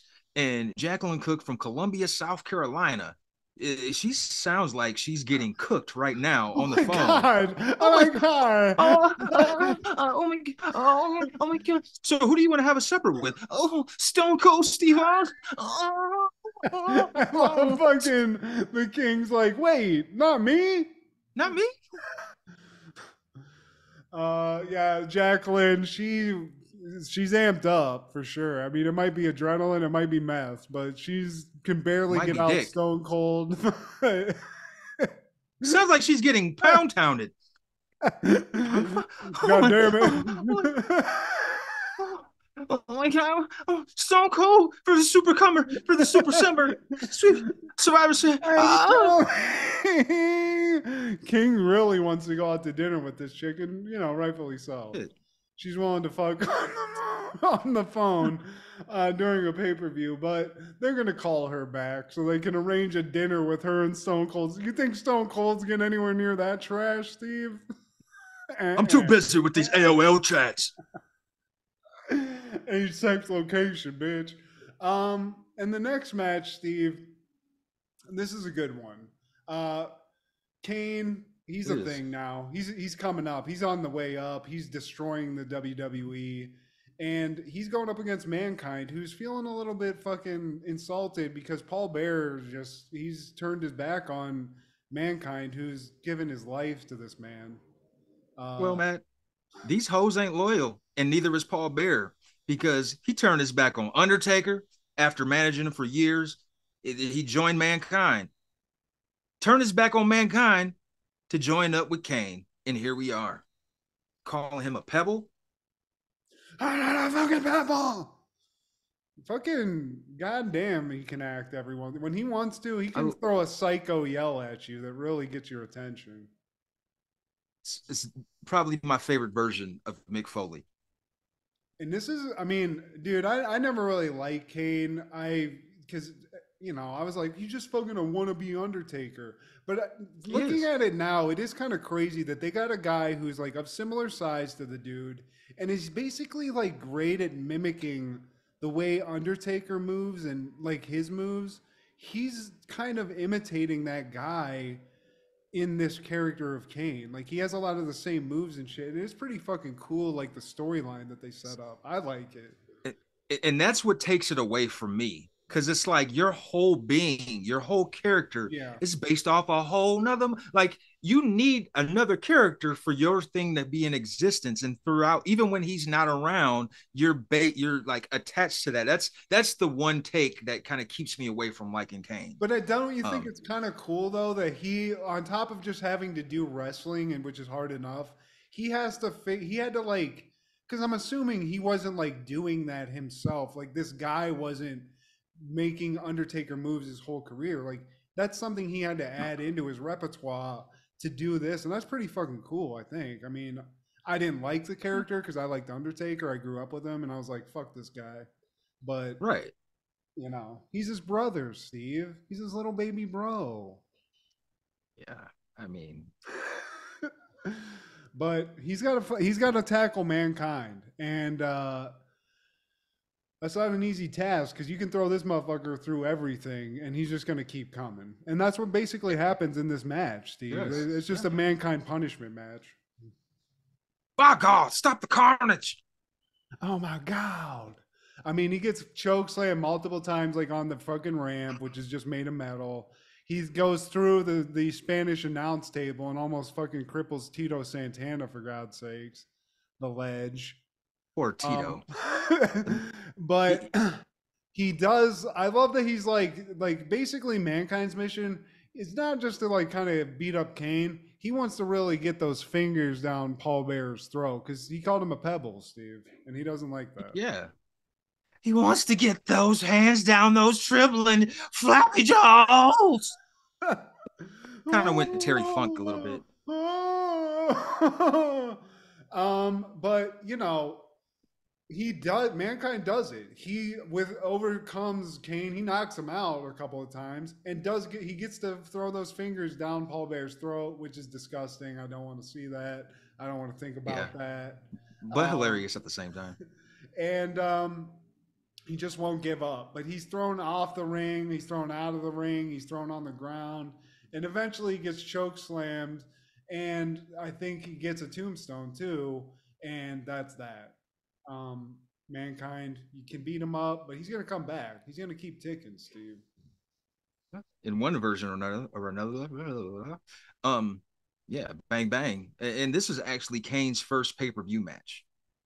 I mean, they're setting him up. He's on that Goldberg run where he's just like basically annihilating everybody. He's beating up everybody. He's not going to stop until he gets the Undertaker. And I think it's basically the Undertaker's like, I'm not going to touch my family. And see, that's another reason. When Kane came around, he represents the low end of Taker. This is like you're bringing out the worst in Taker because this makes him look pussified, like he's got a heart, like he's got a conscience. When he first came out, he didn't give a fuck. He scared your kids. He scared your wife. I'll come from the dead, come out of the casket. Now he's got a conscience, like I won't fight family. No, dude, you're supposed to not give a fuck about kill your brother, kill your daddy. You're supposed to put him in the coffin. Yeah, you ain't the big brother Taker. You're the Undertaker, you piece of shit. That's why I didn't like Kane. You know, they did all this shit. They do, and even like half of this match, like they keep. I don't know if it was a mistake, but they keep his red lighting throughout it. Which so they even have to. He's like Kane has the power. He's so powerful. He's affecting the lighting. It's like okay, I get it. This guy's big as fuck, and he is a brick shithouse. It is like he's impressive to watch, but. I mean, you're going up against Mick Foley, dude. Like, you're stiff. And he's willing to throw his body. He's willing to kill himself. So. He's willing to die in that ring. And now we have a backstage interview with the man, Vince. And, you know, Sergeant Slaughter speaks out first. He's like, we got extra security backstage and this, that. And Kevin Kelly, or I don't know who it was. Was it Kevin Kelly? Maybe. He asked Vince, so who do you think is going to win? I don't know. Oh, Vince. Oh, Vince. You evil genius. Bret Hart watched that after the match. Is like, you son of a bitch. Oh But my I goodness. mean, what's the extra security? The Canadian mounted police are out, like just in case these Canadians try to storm the building if Shawn Michaels wins. Well, they know that that's not going to happen, or they know that's going to happen. So like they're trying to get security for themselves, probably. Yeah, right. We got to get out of here, man. Let's kill Yeah. him, eh?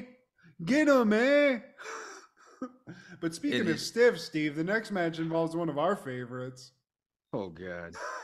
Ahmed Johnson, dude. It's a couple stiffs because like as much as I love LOD, they're the GOAT tag team. They had a reputation for being pretty stiff. And Shamrock, he's fresh off the porch in this wrestling game. So he was pretty stiff. So like this is just a team of stiffs with Doc Hendricks, Michael P.S. Hayes. Well, I had some Canadian bacon today, Hawk. What? I mean, it's like shit show of a fucking interview. And look at Ahmed. They don't even let him come behind Doc. He's just back there hidden the whole time behind Doc's weird blonde mullet that he's got. At this point, they know better than to put the mic in front of that man. And like, I usually look forward to the Hawks part. What's he going to say? Because they're usually pretty entertaining, pretty witty. This time around, it's like a deer in headlights. Like nobody knows what to say.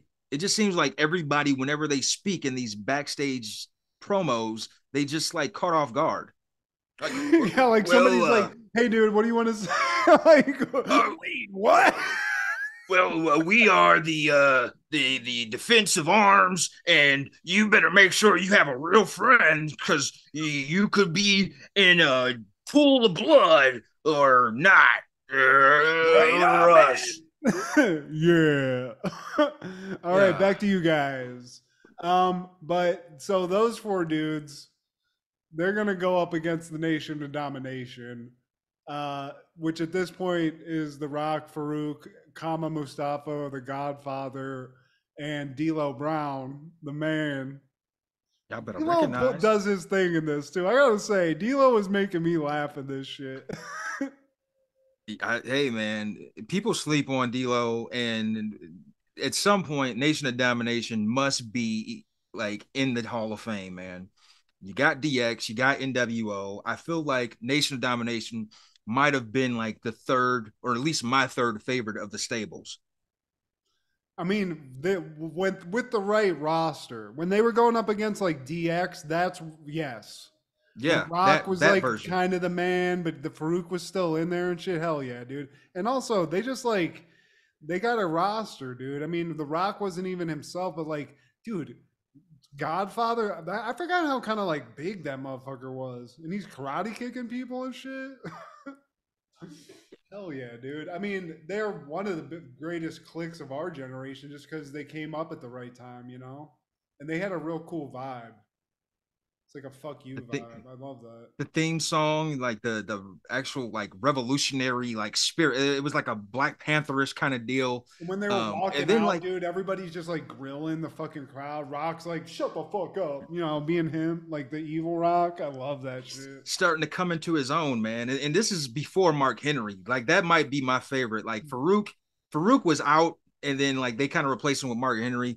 But yeah, man, we're in the match, and Hawk he's on the offensive. He throws he throws the Rock into the rope, and he gets kneed in the back. And so now that he's thrown off, the Rock goes in for the rock bottom, and we lose Hawk. He's the first casualty of this match. Well, I gotta go to the back. Yeah, and which this allows fucking goddamn Ahmed Johnson to come into the goddamn match. And if he wasn't stiff enough, he's got leg braces on every part of his leg. Luckily, Steve, this might be the first match his ass doesn't come out, thankfully. They found some briefs that could fit. Yeah. And they let him. He gets that Pearl River plunge on somebody. I don't remember on Farouk. Was it on Farouk? Farouk tried to do his finisher. He reverses it and throws the Pearl River plunge on him. And then after that, D'Lo comes in, and I said this before. He hits a crispy frog splash. Yeah, on dude. Ahmed, man. That he doesn't give a fuck either because he goes like full extension on this shit too. I love that. Perfection. Eddie would And be he's proud. willing to like. I like when people yell at the crowd and like kind of like talk in the ring and shit. And he does that a lot in this, and it's funny as shit. Especially The Rock. They're calling him an F word. They're saying Yeah. Rocky die, as you'll see behind me, Yeah, and he's Rocky shut up, sucks you. is being said a bunch, dude. And at one point, just because I love it, evil moves, The Rock and D'Lo perform one of the most heinous like groin shots where they like basically D'Lo pulls the dude's legs and Rock just like belts the haymakers the guy's nuts. I think that might have been Ahmed Johnson actually, if I'm not mistaken.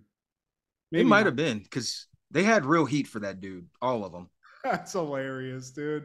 It was like, man, fuck you. Uh, and eventually, we get to a point. I think Animal is one of the last guys, but at some point near the end of this match, Steve, our boys, the Road Dog Jesse James and Badass Billy Gunn, have to come out. They got to show out again because not only have they stolen people's gear, they've stolen LOD's gear. And Shoulder pads. Badass comes out with the fucking shit and the face paint, Steve. Oh Yeah. my God. And yeah, that distracts Animal, and I want to say he gets counted out. And Yeah. for or 'Cause they Ahmed, throw like Ahmed, cocaine in his face. Remember? They throw like a bunch of yeah, powder, whatever the powder was. They had a big ass bag of powder near ringside. So whatever that was, he gets a load of that to the grill and he just sits out. He gets counted out because he's sitting there like, God damn it. That was for me and Hawk backstage. That wasn't for this. they got in our stash. And Ahmed, he was actually eliminated at this point because Farouk didn't go away immediately. After he got eliminated by Ahmed, he's by ringside and he grabs on his legs so that Rocky could pin him. And now Ahmed's out. And so now we got D'Lo and The Rock against Ken Shamrock. And D'Lo gets the ankle lock from Ken Shamrock, and he can't handle it, man. And I don't even remember him being the legal man. I could have swore he tagged in Rock, There's a but bunch at of this point, blind tags that they try to keep track of, but they at some point they do lose track. But I do want to give D'Lo one more piece of credit because it was just cool looking. He did this like standing leg drop on a dude and just made it the pin, and I was like, that's baller. Just like to be yeah, cocky as fuck and just hold your leg there. Yeah, but this ankle lock at this point is like the goddamn sharpshooter. As soon as he comes in, you're just screaming in agony, and he's out. he handle it, man. And The Rock sneaks in and hits a chair shot to the back of Shamrock. And one of The Rock's like staple moves, that tornado DDT. I always thought he did that shit the crispiest. It's like that tornado where he whips around you and it hits you with the boom. It's all Oh yeah. like a fluid motion. I love that shit. And he does that to Shamrock. And he also like shows the people's elbow. It's not quite epic. It's not the most electrifying move just yet, but he's doing it at this point. He's taking off the elbow pad and he's not doing that yet either. I don't think he's just going back and forth, He and did then the you get it. slow mo like fall like bam move though. He got that little crispy on top of it. So we got all that. We got the rock bottom and shit. I was very pleasantly surprised about that. The attitude flavor, it's simmering, it's wafting, There. it's there, man. But yeah, Eventually, who wins this though? Shamrock snaps again, and he Yeah. throws that ankle lock on The Rock, and like you said, it's a sharpshooter, damn near, and Shamrock is the sole Again, survivor. we talked about it though because I don't like this. I like a guy, when Warrior pumped up, and shit, and like he got the crowd into it, or Hogan did that.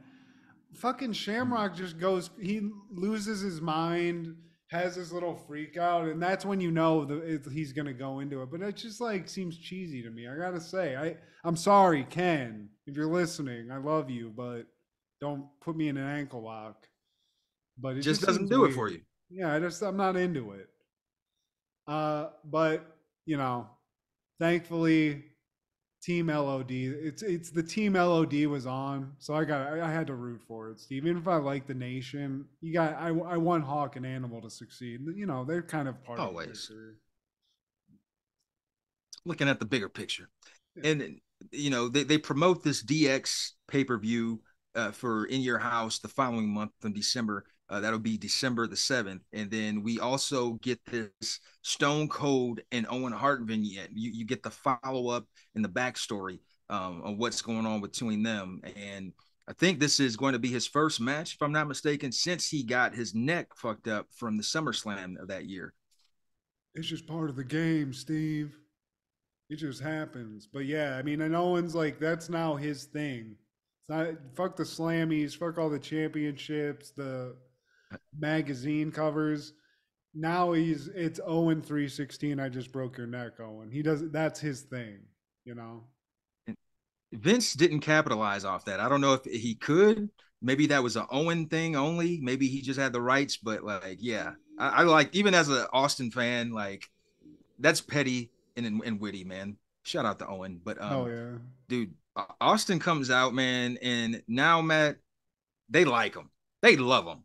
You know, before I think in SummerSlam, it was a lukewarm reaction before he got his neck broke, but after several promos over the months and weeks of Raw and all of that, man, he just building up more heat.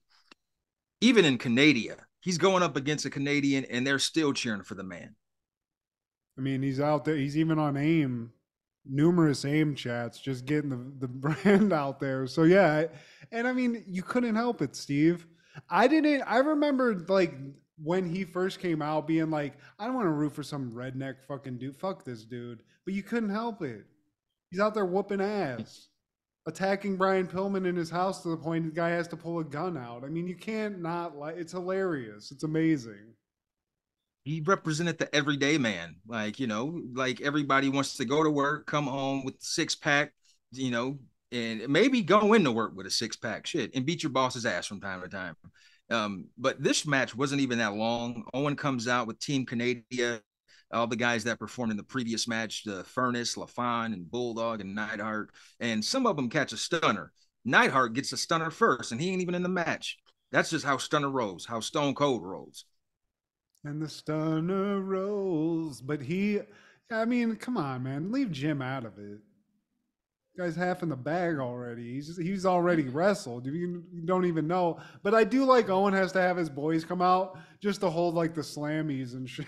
Like, come on out, man. And basically his whole thing is like he's almost pulling a Gold Dust here where he doesn't want to, he can get DQ'd and he doesn't lose his championship or anything. So he's like, yeah, man, like I don't want to fucking wrestle this psycho. You know, he's trying to get DQ'd the whole fucking match.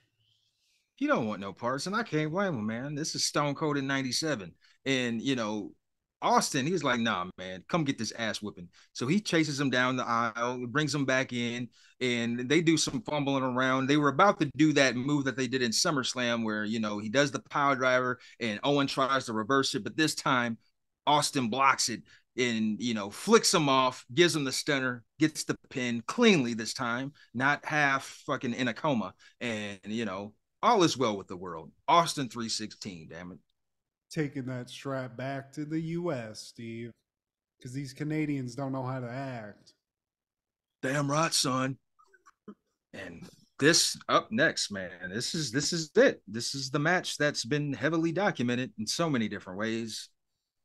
I mean, explain that. Once we get through this, I want you to give us the background on exactly why this is called the Montreal Screwjob.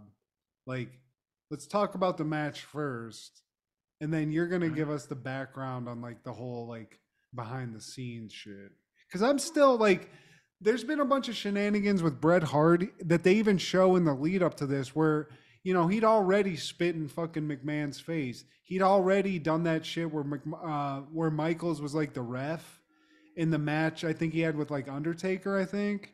Yeah. There's all that like the build up to it, and then he's already been screwed over. So this is like, I guess, the ultimate like betrayal of Bret Hart. Yeah. Well, the spit in the face happens tonight on this match, but like he had already had like a tussling with Vince. I think you're talking about where he takes his suit jacket off. They're in the middle of the ring and he's like fucking around with Vince, like, yeah, I think he spit on him too. Maybe I'm wrong about it. He definitely spit in fucking Shawn Maybe it was Shawn Michaels he spit in his face. He did as a ref. He did spit in his fucking face. That he did. That he did. Bret Hart, a Um, man not shy on spitting in somebody's face, but he is the hitman, so I guess he can back it up. yeah, and he's right on target, man. He's excellent execution. But man, I want to say right now, this Shawn Michaels introduction is one of the most gangsterish of all like come outs of any wrestling match. Like, man, it's on par with a lot of Stone Cold. Come like when he comes out in the entrance and all that shit, dude. As far as getting heat, instant heat from a whole crowd, the man grabbed he I don't think this was even a prop that he had. He took somebody's Canadian flag on his way to the ring. Let me back up. First off, he comes out in the dressing room with Rick Rude, China, and Triple H. They like that's a gangster ass lineup Oh my! right there. It's a Man. fucking like Eddie Murphy like, walkout to the arena where we're just following him, and Shawn Michaels at this point is like, man, I don't even know where to go. He's like so blasé about it. I have to like be like freaking out. Not the Heartbreak Kid, Steve. God, look at Rick Rude though. Look at the boss, dude. Bro, this shit look it's so gangster. Everything about it, like they get him out of the dressing room like Goldberg, and he walks out with the clique with the crew. We out here, and so I guess one of the stipulations is your crew cannot come out here. Brett's crew can't come out here, and Vince, I'm sure he has his own personal reasons for that.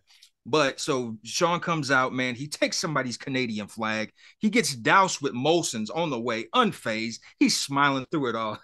Yeah, yeah. And so he takes that Canadian flag, wipes his ass and taint with it, does his pose. He tells the flag on the ground, Steve. Also, I mean that ain't great. Tells it to suck it. Oh, and then he fornicates with the flag. That's great. He fucks the flag. He poses in front of the flag with pyrotechnics. He wipes his taint and ass with it, like you said. I mean, for a good 30 seconds. And I think you're mistaken. He stole it from a fan. I think that was a Canadian flag they put at ringside, maybe in Brett for respect to Brett, or because they were in Canada for the main event. But Shawn Michaels didn't give a fuck about that. He said, "Fuck that flag." Yeah, because I didn't see it when he first came out. I just like halfway through when he got to the ring, like it just appeared, and I just thought he took it from a fan. But either way, that shit was cheap. The balls. I mean, I don't think Canada is like known for its violence, but I think there's a lot of crazy people out there that if you disrespect something like a flag, they get fucking pissed off. So all those Molsons and shit, I bet that doubled. But I love that he was even like looking at fans like to their face after he did that, just like sitting there like, "Fuck you, bitch!" Like right to their face, dude. I love that shit. Y'all know who I am, bitch. I'm HBK in this motherfucker. Fuck y'all country.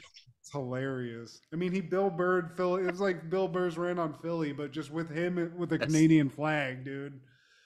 I mean, I wonder, that's got to be one of the most like any sport. That's one of the craziest things I've ever seen.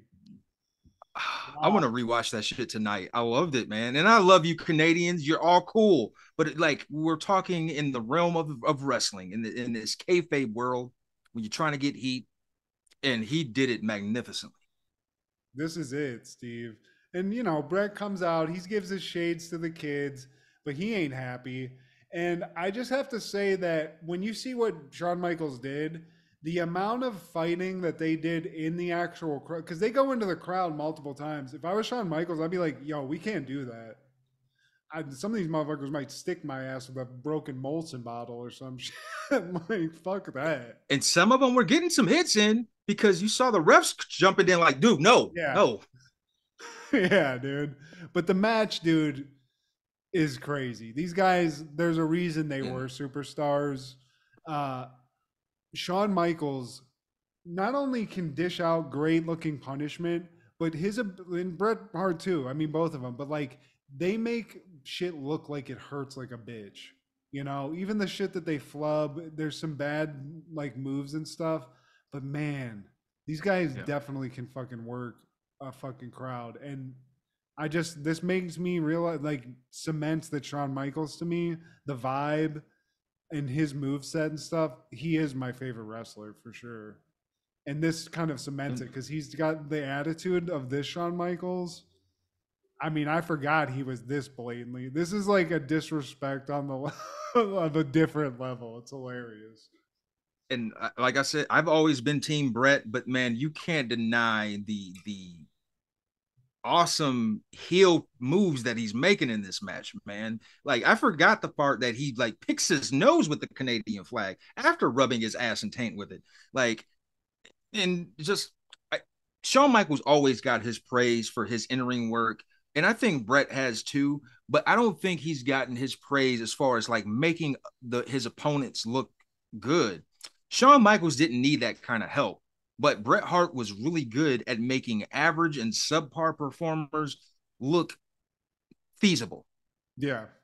Because he's worked with some bums that didn't know a wrist lock from their asshole. And he's the same. I mean, these guys are just like they're the same type of wrestler. They're just like technically great.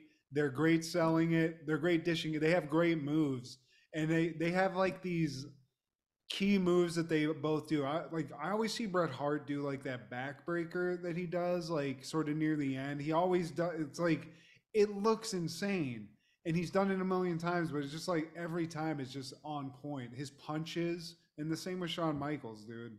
And this whole match is just like a back and forth. And I mean, like the selling of the beef that they have, also, you know, with the disrespect and like. That happening pre-match, and then like the first 10 minutes of the match is them beating the shit out of each other, and they're like, the bell hasn't even rung yet. I mean, Vince has to come out and be like, get it in the ring, please. We have to ring the bell. So like this whole match is just golden. It's hilarious. And I like to think Vince is also out there for insurance purposes because he doesn't want that belt leaving out of his possession, man. And like, you know, like the same thing I said about Brett. Yeah, you can say that about Shawn because he's made bums look feasible on television too. Guys that didn't know any wrestling moves, they were just brutes. And being the guy that can sell moves like Shawn, he took this page from the Ric Flair book. I love when he gets thrown into the ring, to the turnbuckle, when he does that flip around. That takes a certain level of athleticism, man. That and just, the comic he does it with timing ease. of like the fake where you like fake where you do that and then you fall down like you just passed out and stuff like Ric Flair does. He has like that too, where it's like it's not like a realistic thing. It's just like makes the match. Or when he would like sell out and run and like take a turnbuckle to the like he'd flip over it and not like it just looked like he completely demolished his body. Like he got fucked up. Yeah, like there's an art to that, man. And both of these guys got it down. Like that. There's so many reasons why this is the greatest beef, man. It's just like the perfect storm. Like, and they do. I mean, the hatred's there, and I do love like near the end, like, you know, Brett's thing is always like to get a sharpshooter on. Eventually, like Shawn's like, no, fuck that. He puts a sharpshooter on Brett, which I love. That was fucking dope as shit. Well, before Shawn does the sharpshooter, Brett, he jumps from the second rope to do, you know, his elbow thing, and then Shawn throws Earl Ebner into the way. So like that distracts Brett. He like now Shawn is on the offensive. Now Brett's on the floor. At this point, Earl Ebner's come to, and he's putting that sharpshooter on. And I thought it was longer, but like now that I'm watching it again, first time in a while, like Earl Ebner wastes no time. And he just rings the bell. He does win off the sharpshooter. I thought it like continued past that, but you're right. It's almost like everyone's like, wait, what happened? Did he give up? You know? Yeah. Earl had Vince. He had an earpiece in, Steve. Vince like, he gave up, Earl. Call it. No, Vince was right there. Like he didn't need an earpiece. And I think that's why Vince wanted to make sure that belt does not stay with Bret Hart before the end of the night, man. And like, I wish I was watching wrestling at this point. And like all of this stuff happened before I came back into the game. You know, when Austin was going into WrestleMania 14.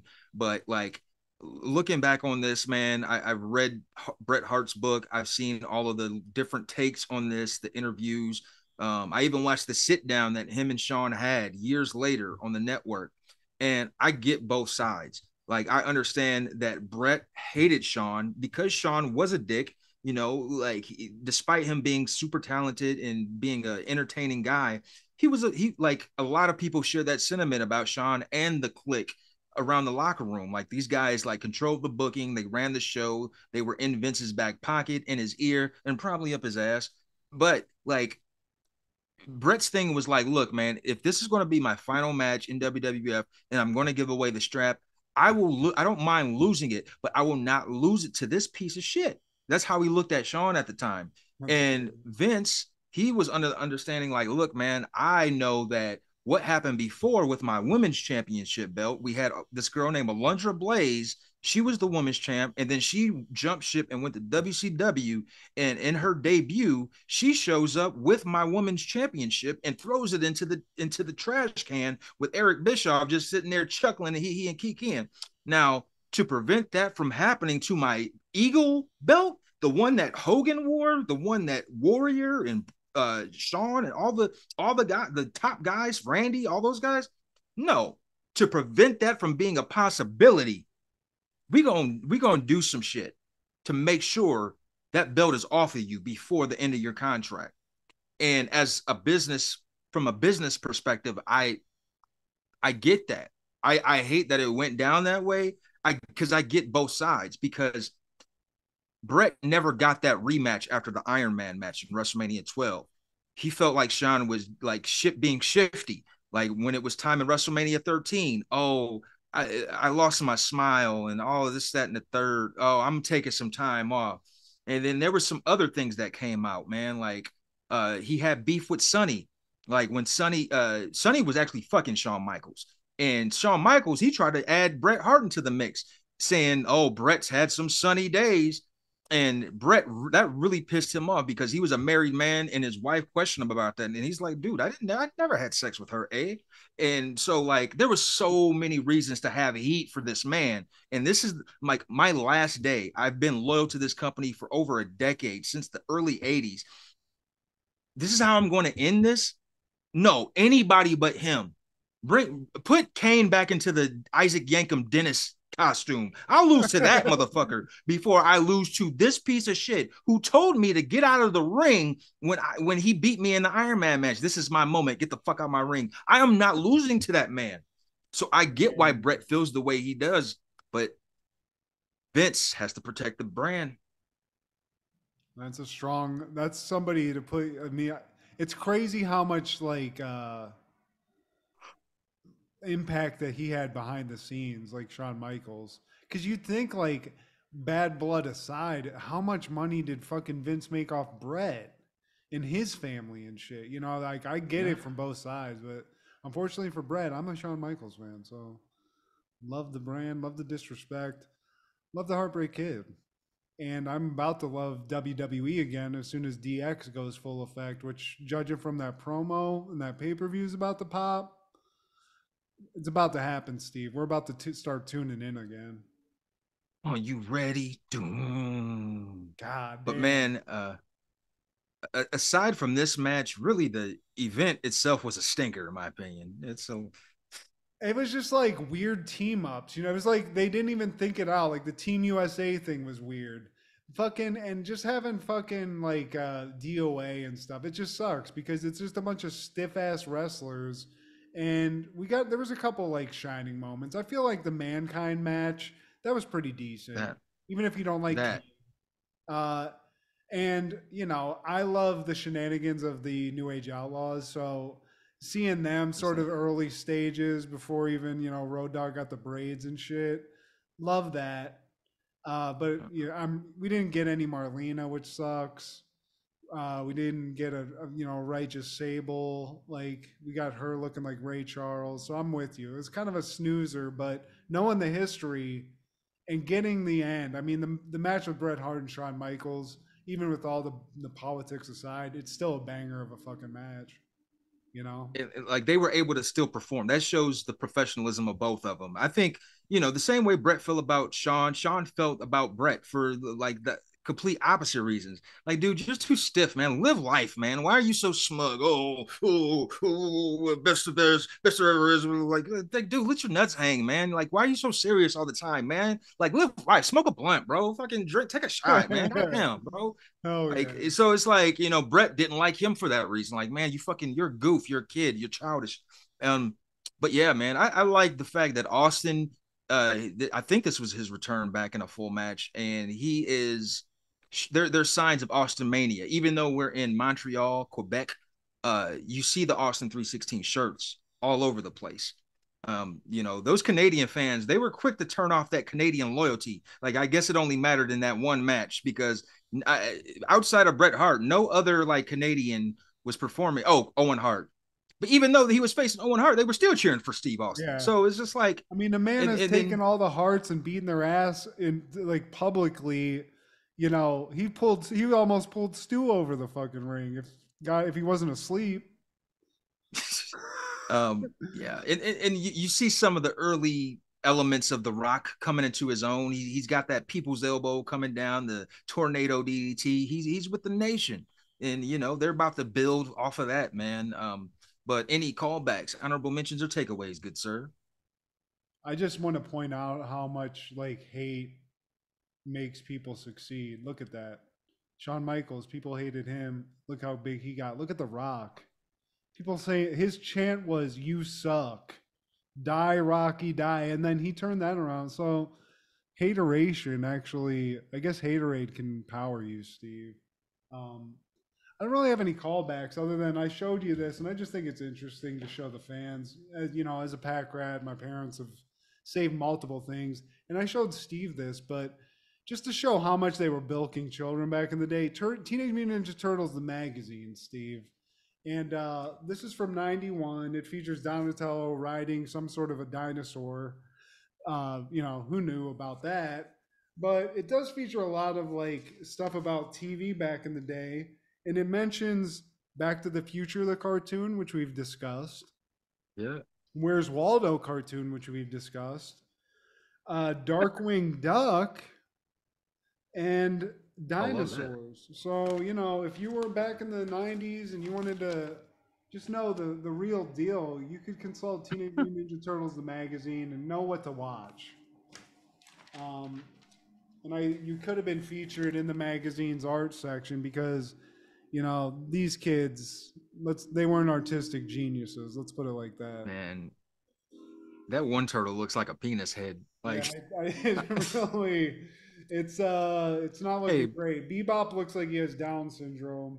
But spina bifida. I don't know, but they're kids' drawings. So like, all right, I'm gonna back off. I'm not. I mean, I could show you mine. It's actually up there. It looks like one of the drawings that the kids made, but I just think it's funny. Look how prolific the Turtles were. They even had their own magazine. It was just like what's going on in the Turtles' lives. It's like In Vogue, but for turtles. So shout out. What about you? Man, as a turtle head, I didn't even know that such thing existed, man. I'm ashamed. The only thing I have, man, in 1990, Quantum Leap is airing Black on White on Fire. This time around, Sam is a black man, and he's a black man in the like civil rights era, like the Watts riots that are about to happen. And through a couple of times throughout this episode, he's called an N-word by a black man, and I just found that hilarious because like when he's called an N-word, you see him as Sam. And it's just like, this was 1990. A black guy calling a white guy an N-word, man. This is must-see TV. Thank you, NBC. But that's amazing. I wondered in my head when we watched these, like, did they ever go to a racist time? Did they ever go crazy racial with it? Because they would do it anyway. So we should have watched that. I'm going to watch that tonight just because I have to see it. Yeah, I mean, we were covering wrestling, so like adding an hour-long episode, like, that's and tough. plus CCH Pounders in this episode. It's about it's about the Watts riots. Pound Town, man. Yeah, it's about the Watts riots. But that's all I got, man. Please like, share, subscribe, and comment. Say your sister that it's easy for me to see that her body's calling me. Check out Food Show Fanatics and Crushgasm with Kendra every Wednesday. This is Steve G and Maggie with Happening in the 90s.